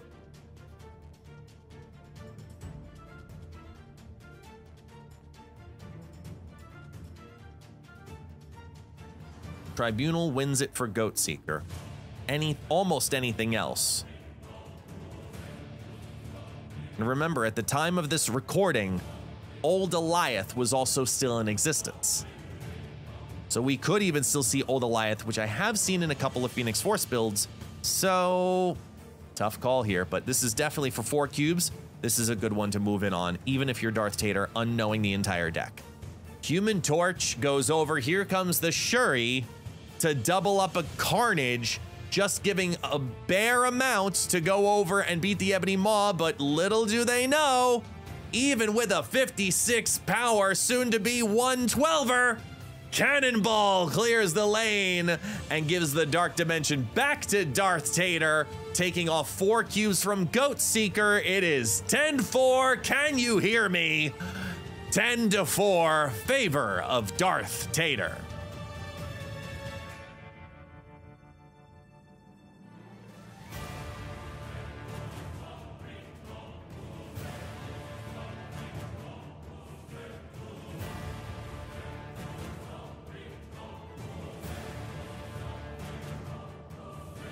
Castle Blackstone. Neither player going hard on it.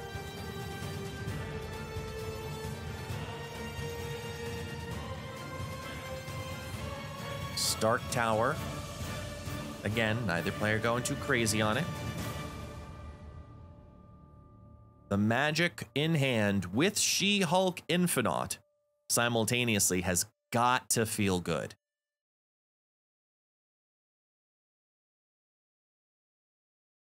Tater looking at some very favorable lines to work with.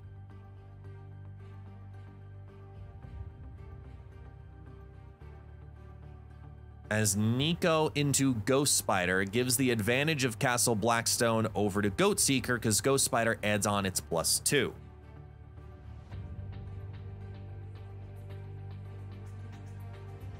And one of the most frustrating locations in Marvel Snap, New York, appears.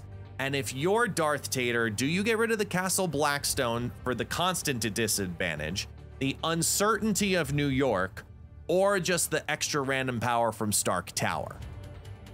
Personally, I would go for New York, but Darth Tater has opted to turn location number 1, Castle Blackstone, into Limbo. Turn 4 now a full float with no mana benefit.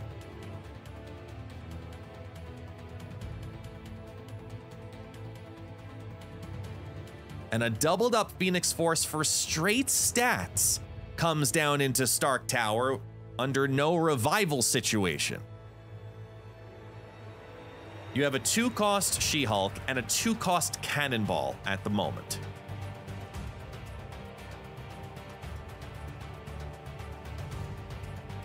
Tough to decide what to move and what not to move on this turn.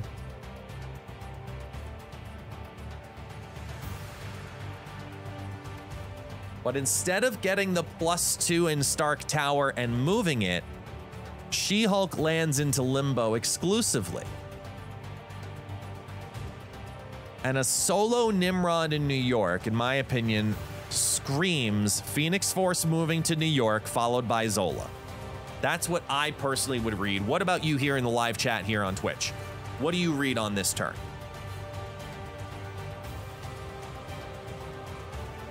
Because remember, you do have a 2/8 Cannonball, a 4/0 Blob. There's an argument to be made that only Ravonna gets played on this turn.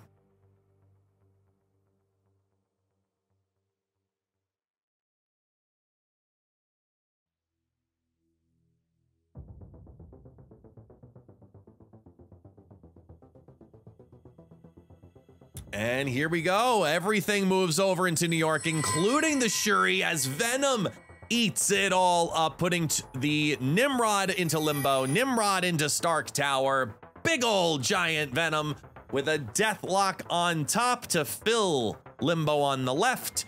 Deathlock stays there, but watch out. Here comes the Blob to go over the top. As a 14 power draw, Cannonball knocks out a Nimrod over into the Venom lane. And now you're sitting on exclusively a 5-7, oh, sorry, a 5-2 Sunspot. Translation to 5-3 Ravona. This is a retreat later.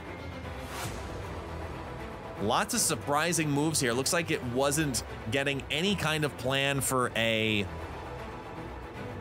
Zola at any point, but they were semi-setting up for it with that Venom at the same time, but the Deathlock surprised me. So, big plays there, big plays. Goatseeker takes off Darth Tater's first removed cube, now making it 9-4.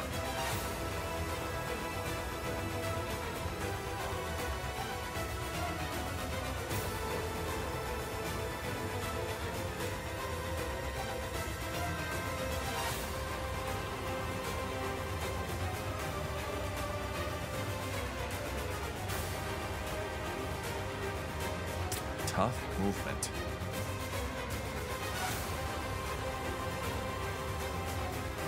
Range Academy. Probably. See, this favors both players, because on the one end, Strange Academy clearing out favors the Cannonball line. On another end, Strange Academy benefits Human Torch and Phoenix Force movements pretty expansively.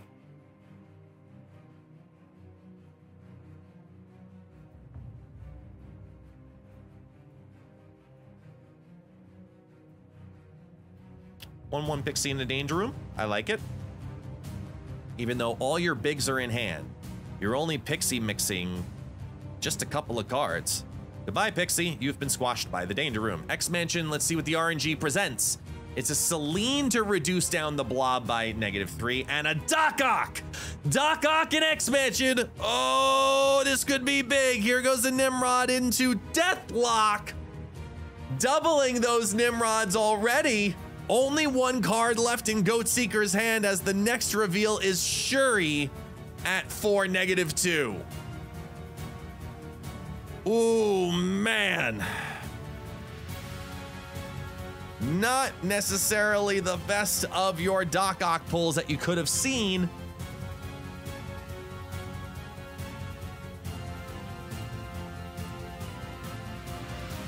Ooh, man, that's a tight one.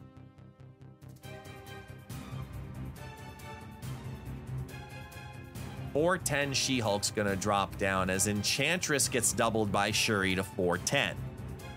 So now we've seen the Enchantress reveal for Tech.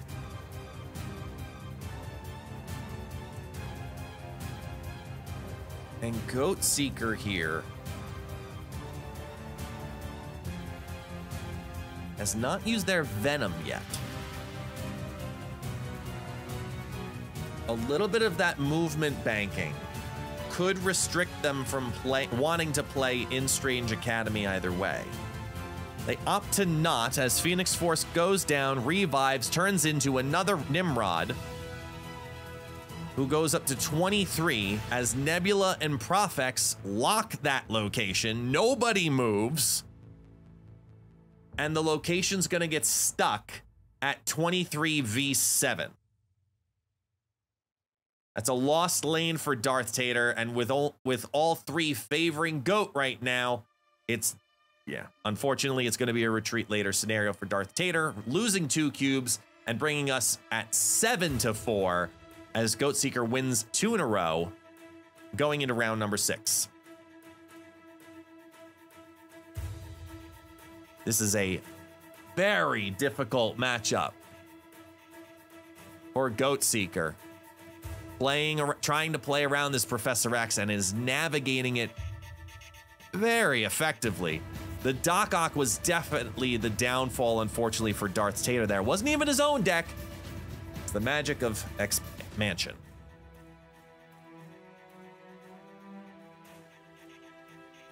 Bonus energy gives a turn 1 Pixie to Darth Tater with only Blob and Cannonball as the big cards in their hand.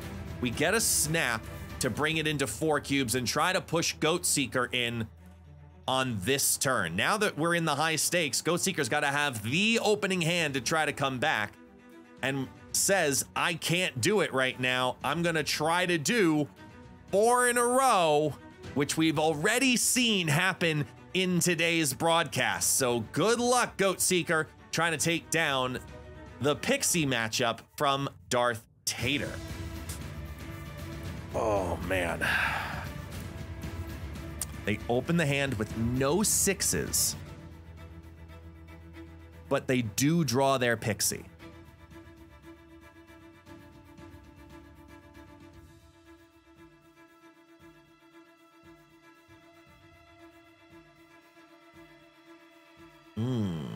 Pixie, Ravona, Ebony.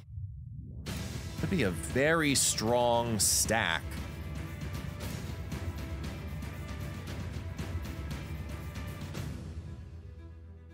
Nothing happens for Goatseeker already in the combos. First 2 turns, nothing being dropped from Goatseeker. That doesn't feel good. But we do end up in a very locked scenario. Here comes the Pixie. War Machine is now officially in hand. So Ebony Maw is a lot less scary than it was before, as Human Torch Ghost Spider drops as the combo on turn 3, flipping the advantage of Mojo World to a tie. My apologies, I thought it was up. And now Tater's got to decide, can I lock this down for the win? I have the priority. Is my little 1-power Profex going to be enough to do it? Typically, we look at a destruction or a movement of a Human Torch here when they're stacked together. And that's exactly what Darth Tater thought too. Locks in the Human Torch and Ghost Spider, taking the big lead in Mojo World thanks to that plus 100 power. And now with a War Machine Cannonball in their hand as a combo, this has got to feel like a great scenario for Darth Tater when trying to knock out Goatseeker.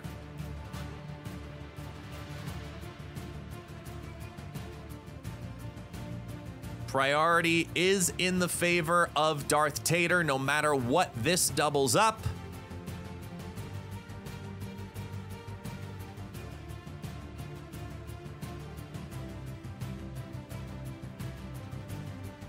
And Cannonball becomes a little bit less of an option, given the priority. You could try to knock out the Nimrod and live on 14, and that's what they go to do. They take that Nimrod, move it into Lemuria, giving them a 14 on the lead. The Deathlock does not destroy Nimrod. It is 14-5 in the left as they add on with Venom. The Venom moves that Nimrod back over and he swings 2 cubes. The goat is not dead.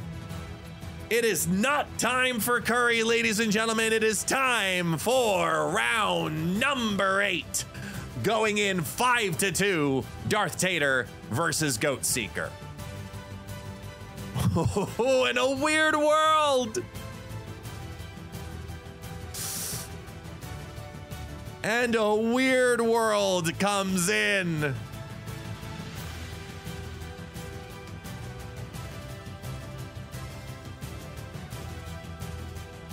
Oh boy.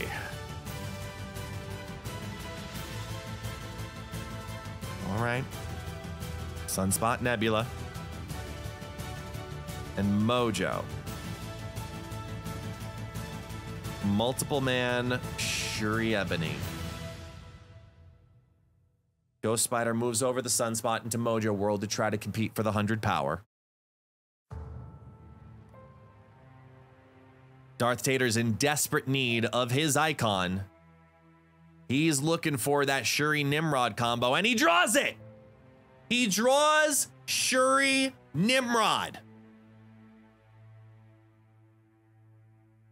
We start seeing some draws. We could see lots of Nimrods hit the board for Tater. Oh, and he draws the Venom. And he draws the Venom.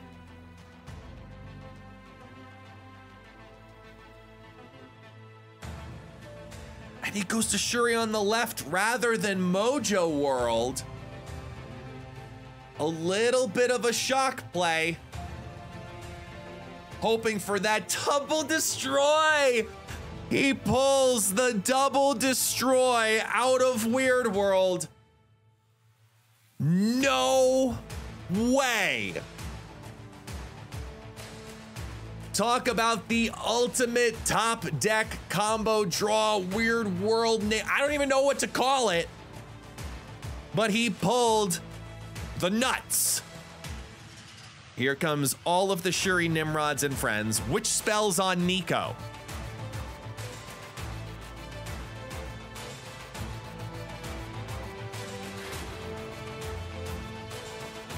Becomes a demon. This would be worth dropping. So don't lose out on that before the carnage.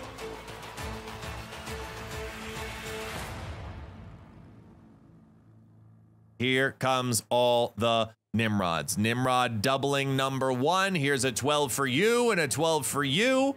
Venom eats it all up, goes to 16. Carnage drops in the mid, destroys you. Here's a Nimrod for you and a Nimrod for you. Here's a big old Nico Minoru, as Infinite is a big boy, but not the biggest of boys. And with that, darthnator moves on to the Snap Judgment League Season 1 Finals. But who will they face for the official Season 1 crown? Will it be Looping Moon or will it be slushdeath? Stick around. We'll be right back. Welcome back to the semifinals here. We're in the second match of our semifinals, trying to figure out who is going to be going up against darthnator. Will it be Looping Moon? Will it be slushdeath? Let's find out. Let's swing on over, get the match started. Remember, Looping Moon is also known as Absolute, and slushdeath is, well, slushdeath. Let's see what happens. Good luck. Have fun. There's a Prof X, a Jeff, and a Nebula, and a Daredevil, so we got a little bit of a deck switch up here coming out of Looping Moon. Let's see if Slush brings back the same deck from their quarterfinal match, as Monster Island gifts everybody a monster.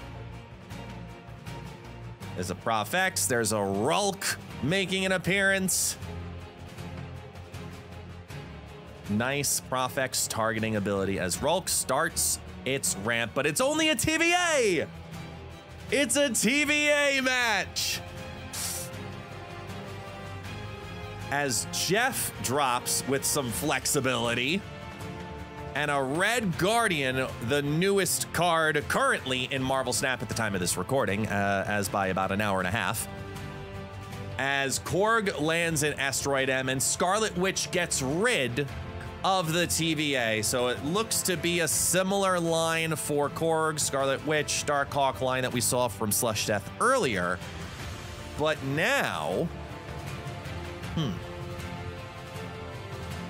now we have to try to figure out, are they going to be able to lock down either of these lanes in time with that Prof X?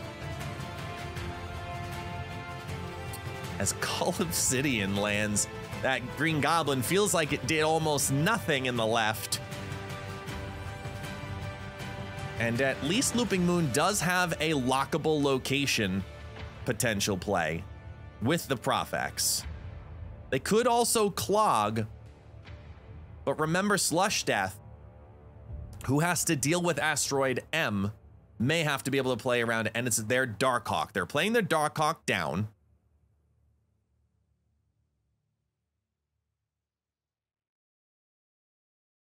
It's a little bit of a risky move. I'd be looking at that Hobgoblin personally, and yeah, I like the Hobgoblin here. Clog up Asteroid M entirely. Then be looking at that big ol' Rolk. I like this play a lot more now. Plus, you've got the Jeff that you can move. If you Prof X on the right, then you do officially pin your Jeff. Here comes a Darkhawk. And here comes a Goblin. Send the Goblin over into Asteroid M, giving the advantage officially to Absolute there. No Cannonball has been drawn. And Red Guardian would not hit Darkhawk. It would still hit the monster, given the ongoing ability. So now it's a decision of, do you think Rolk would be a good play all by itself, or do you try to go over the top and go for the surprise in Monster Island?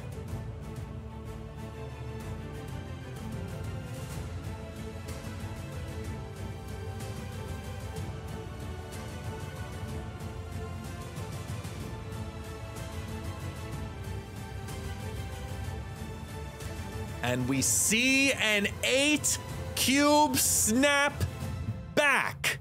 It's round 1. And Slush thinks he has it.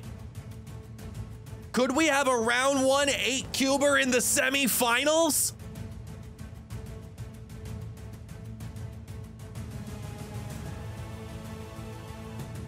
Slush has priority to flip. Rolk is not going to need to be worried about from a chi perspective. Each player barely knows the other player's deck. You're running out of time. Looping Moon, are you doing it? He commits. It's an 8-cuber. 4. Scar comes down. Hood comes down. That was a free Scar because Annie's gonna fire over the Hood, the Goblin, and the Goblin so that Rolk does nothing. That's a casserole for the Slush Death. As Monster Island makes the free Scar plausible.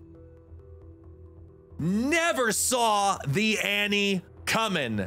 And Absolute now has an absolute incredibly difficult climb to come back and take down Slush Death. It's 10-2 in round number 2.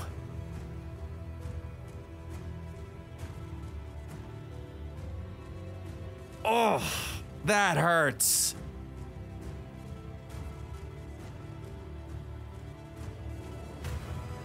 As we have another TVA game appearing. Man. Here's a Hood to prop out a demon.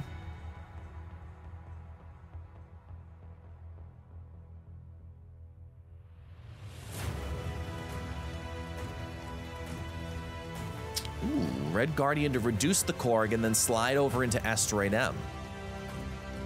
I like the combo here, because then you do also still have your Jeff and your Daredevil. As here goes the Red Guardian, takes down that Korg by 2, shimmies over via Asteroid M, flips over the first card of the Demon into Asteroid M, followed by Scarlet Witch again to get rid of the TVA, who's converted into Mojo World.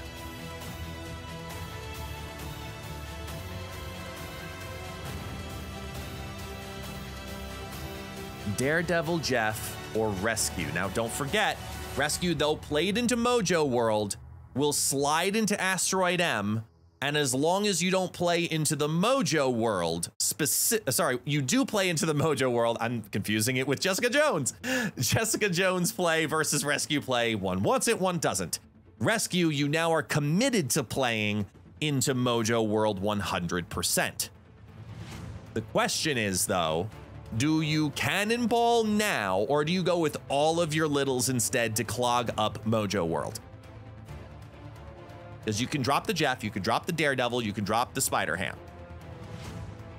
And that's exactly what they do. They're going to give Rescue her +5, bring her to 4-9 via the targeting.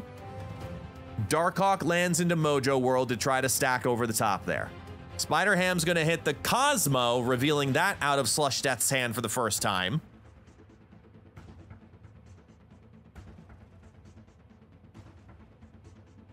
As now, Absolute, who's clinging on for dear life right now, can't take advantage of Green Goblin because of the fear that now exists from Annihilus. So it's Rolk or Cannonball. With Absolute flipping first, makes it a little bit of a harder play, but I think the power up and just hope for the best might end up being their best line. Looking at every possible combination. Do I risk it? Do I try to go for a cheeky win in one of the lanes? Do I isolate here? Do I just go all in? Because right now, that's only 9 power. They could put, for example, the Red Hulk into Mojo World and try to leave the Jeff all by itself, but this is tough. Because that Jeff is just not enough power to take over any other lane. Here comes the Cannonball to take that Darkhawk and hits it into the Jeff lane. Hits it into the Jeff lane. There's a Scar. There's a Nico. There's a Pig. And with that said, Slush Death in 2 rounds takes down Looping Moon, which means our final has been laid out. Here for the Snap Judgments League Season 1, your final is darthnator versus Slush Death. Stick around as we present your finals right here. Everybody, take a moment. Catch your breath. Welcome to the finals. Welcome in, everyone. For those who do not know, my name is Guest, also known as ItsGuestGaming. It has been an honor this season to cast the Snap Judgments League inaugural season. And after weeks and weeks of climbing and battling and back and forths, we are here. We have made it to the grand final. We are here for season 1. Get ready for season 2. But guess what, y'all? We got 1 match to go. It is for the final, darthnator versus Slush Death. Let's swing on over. Good luck. Have fun. Let's find out who's gonna take down the inaugural crown for the Snap Judgments League. What are they bringing? Who knows? But we're gonna watch this one from Slush Death's perspective today, as they connect, slowly, eventually, but surely. There we go. All right. Slush Death bringing in the same deck, the Void Strategies. They have named their deck.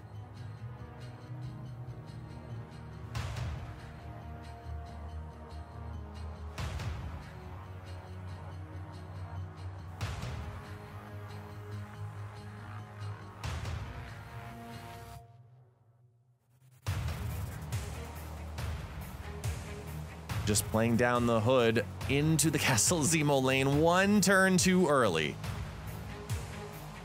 But they're gonna fire over the Nico instead.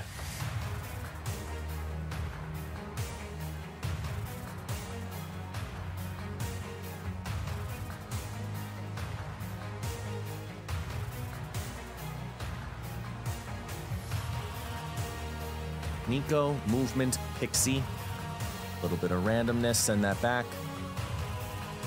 All right, so now Slush Death is gonna have to try to navigate this Pixie deck, which we've seen absolutely stun several opponents now, just today alone, yet alone now trying to mix it in with a Sinister London.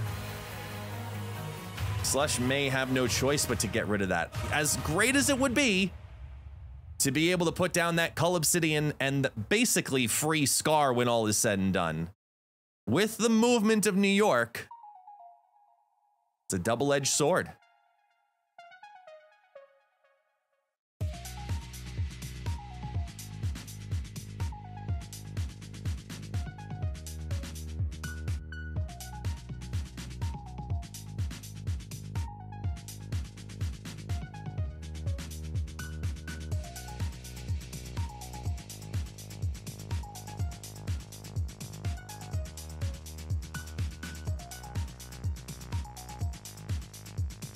That's a lot of Cull Obsidians. That's great protection. Armor already into New York. Cull Obsidian also now moving already into New York. Double War Machine. With the movement on the final turn, we could see... Trying to remember if it's Culls or Crossbones that darthnator ran in their deck, but they're just gonna load up. Here's 10s and 11s and 10s and 11s. I'm gonna leave myself with only 2 spots on the board, but you know what? I can deal with it. Slush Death is feeling really good right now.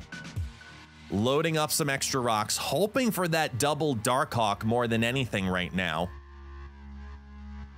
As the War Machine floats. War Machine floats.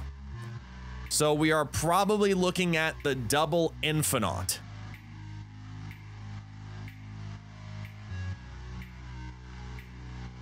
Double Infinite's not going to take down all those Cull Obsidians and Scars, so he's going to back away, give him the cube. Small advantage for Slushdeath, but any advantage is an advantage here in the finals of the Snap Judgements League.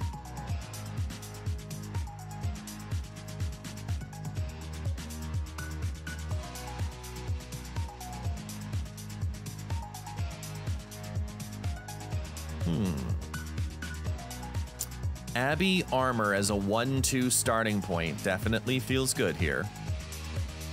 Nebula to try to compete. Looks like both players are going to have to draw then from it. Ooh, Collapsed Mine. So now, what would you do? Would you steal the card draw, skip 3? Or would you play and skip on 3, or skip 2 and see what happens? And looky here as they sit on armor in their hand. This could be a stolen lane. Oh, this will be a really, really fun move. At the expense of getting a card draw, looks like Tater's gonna lose the Collapsed Mine, as Slushdeath could not wait any longer to get that armor into the middle lane. This is a snap condition if I ever saw one, Slush. Come on, buddy, you're thinking about it. Just do it. There it is. Take the cube. Take the 2, hopefully. You know they've seen the armor. So either way, whether this is a bluff or not, this is a great snap on this turn.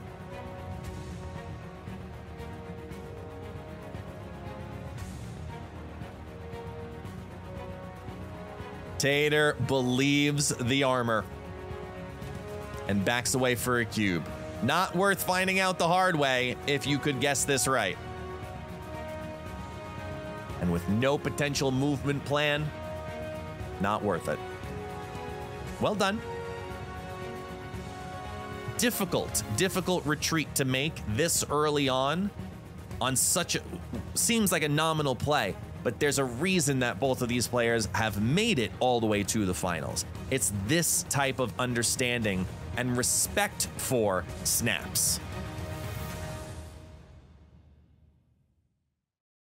Build your own Viper as location number 1 and Los Diablos space as number 2. This could backfire that hood. Actually, no.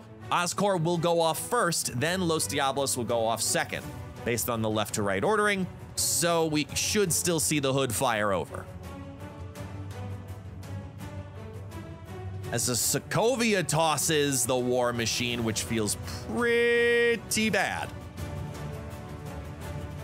And that Annie's sitting as a dead card as long as they don't draw, as long as they haven't drawn their sentry.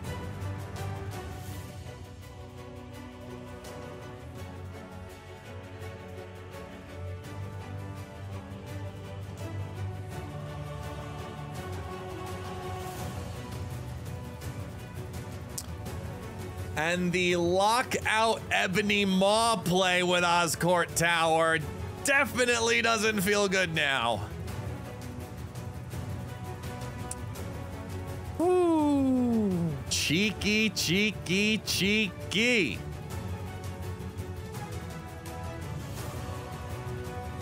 Looking at every possible build here. The protection of the Cull Obsidian under Los Diablos feels good. Put the Korg there and the Cosmo behind the ruins. I like the call here.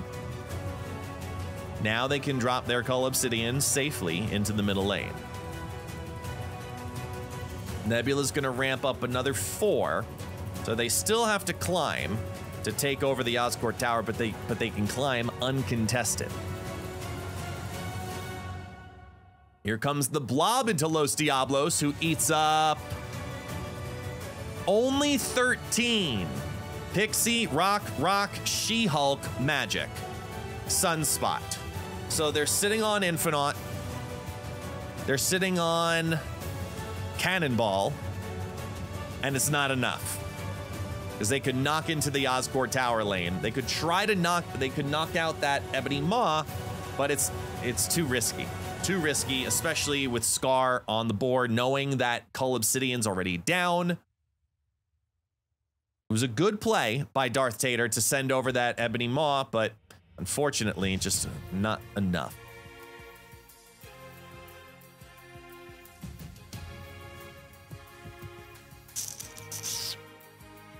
Man, Hood is incredibly tempting to want to play into Jotunheim. Incredibly tempting to want to play into Jotunheim.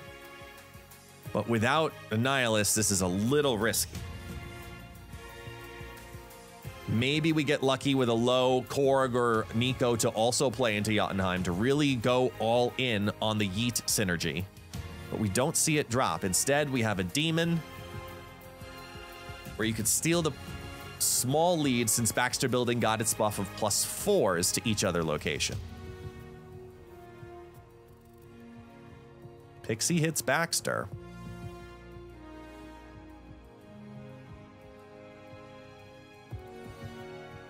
Sokovia gets rid of magic, so Jotunheim ain't going anywhere. And now it's about all of the tall cards. And the Cosmo here's a little surprising. Yeah, I was about to say, the Cosmo in the center would restrict the Sentry from getting that Void out there. Maybe this is an illusion sell. This is selling the idea that I don't have a Nihilus.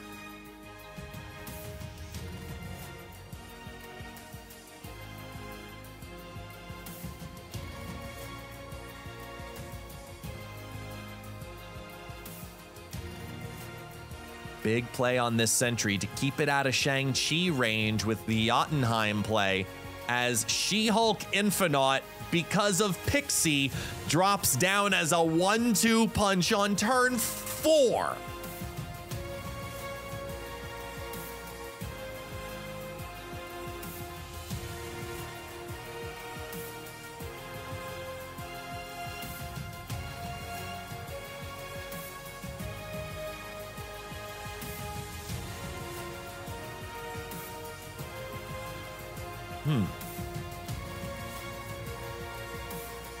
Could this be that instance where you forfeit Baxter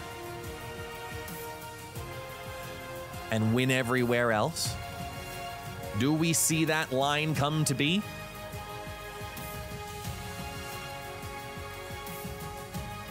Slush switches the op and goes for sending the Void and Hood over now rather than later. As Cannonball's gonna hit out the Sentry, super loading that Sokovia side as Void and Demon fly over. 15's the lead in Sokovia, but there's still 11 to try to climb in Jotunheim or go over in the Baxter Building. 11's only gonna get you to 20 in Baxter. It's not gonna be tall enough.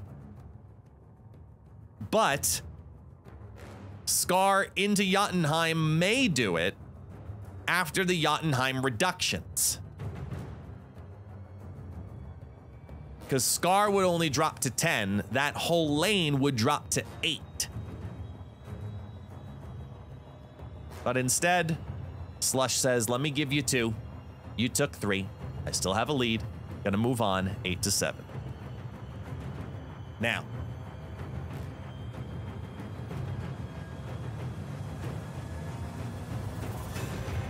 let it be known at this time, there is going to be a broadcast interruption. And the reason being is because these players were so determined to do this match right that even in the midst of having a technical difficulty, they went and did it the right way. So there will be an interruption in this broadcast after, I believe, the next round. When the next round completes, we'll switch screens for a second and get the second part loaded up because there was a disconnect from one of our players. So I want that to be known that we're not seeing 2 different games. These players want to do it the right way. They wanted to win properly and they didn't want to win by default on a disconnect. I won't tell you who or how, but just know that we are going to switch screens after this round to showcase to you the second half due to the disconnect. But as of right now, let's continue on to see what happens first in this round. Pixie on 2 into Stark Tower's got to feel good. Nico trying to flip a location is going to have to wait a turn.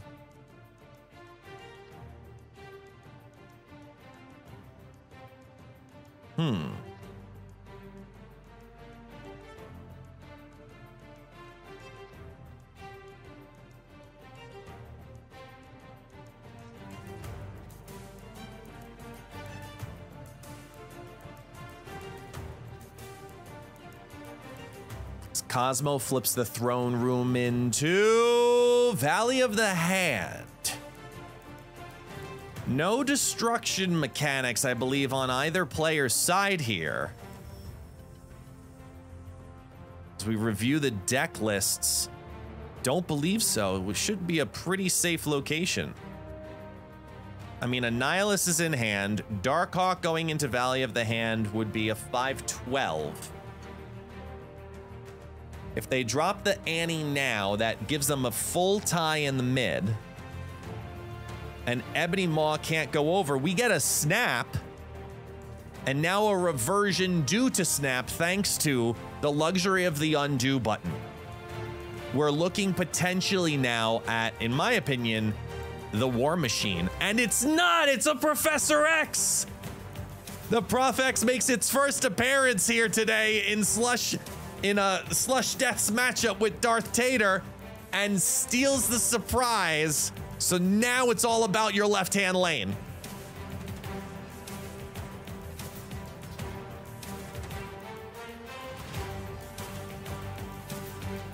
Now it's all about the left-hand lane. I was personally expecting to see War Machine to open up Stark Tower, but no. darthnator locks the void in, and now Slush, for 7 cubes, is deciding if this is worth locking for them, or do they retreat? Scar, Armor, and Scarlet Witch is going to add on 17 power. It's going to bring the Valley of the Hand to 20. So, with them officially locking in their line, we can tell you right here, this is where the hiccup is. This is going to be the temporary broadcast hiccup. Take a look at your board right here. darthnator was retreating for 4 cubes at this moment. That makes the match 8-3. With the match going 8-3, we go to the second portion of the broadcast after these players first got rematched up and then brought their cube count back to the same cube count. The true sportsmanship between these two to make sure that they got a proper finals match and do it the right way goes to speak volumes about what this competitive scene is actually about. True, honest, fun, real competition, not technicalities. So let's join on in as now both players have re-battled back up to the same cube count that they were at just a moment ago. It is 8-3 slushdeath versus darthnator.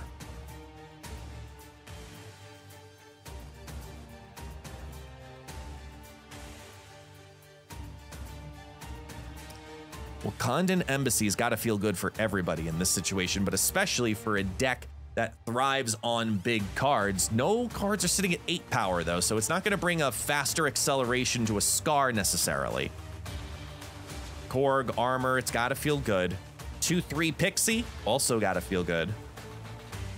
The question is, how does each player end up using Bar Sinister?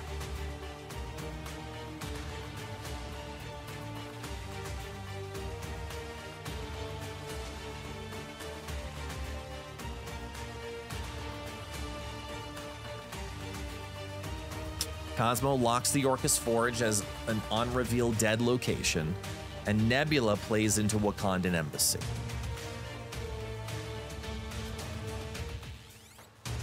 Now Cull Obsidian stacks on the left a little further and higher, restricting the Nebula in, adding 10, that's going to bring it to 19 in Wakandan Embassy.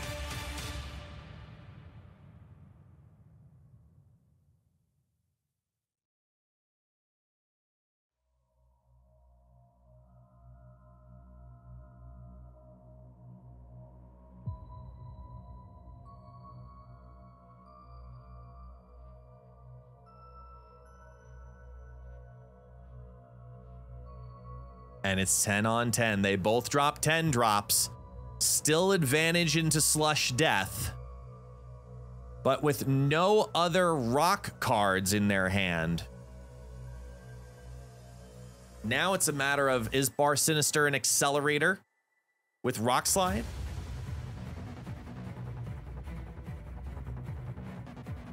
Because Tater has not shown a Shang-Chi yet. But Pixie's a dangerous card if we end up seeing a skip here on turn 5.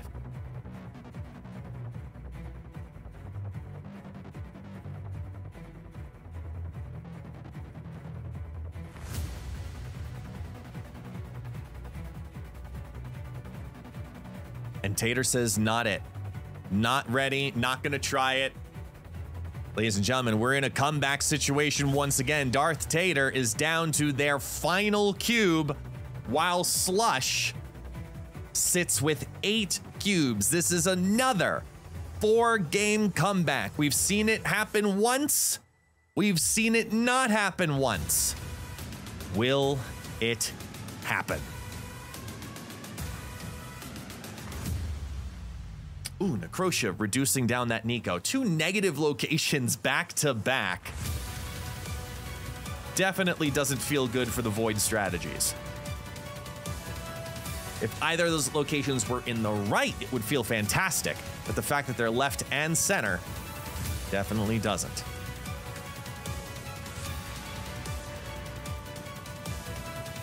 Here's another armor back to your hand, with a Dark Dimension as the final play.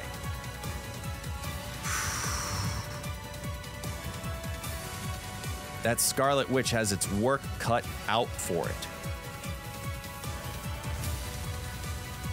As Magic does the work on it first, flipping the negative zone into Limbo, reinforcing the armor and the Rock Slide simultaneously. Now with that extra 7th turn, some real shock damage could come to be on the battlefield for this location set.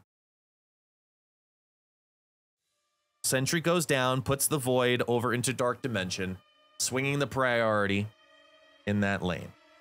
Prio still rests in the hand of Slush, as Pixie is the 3rd card already into Limbo.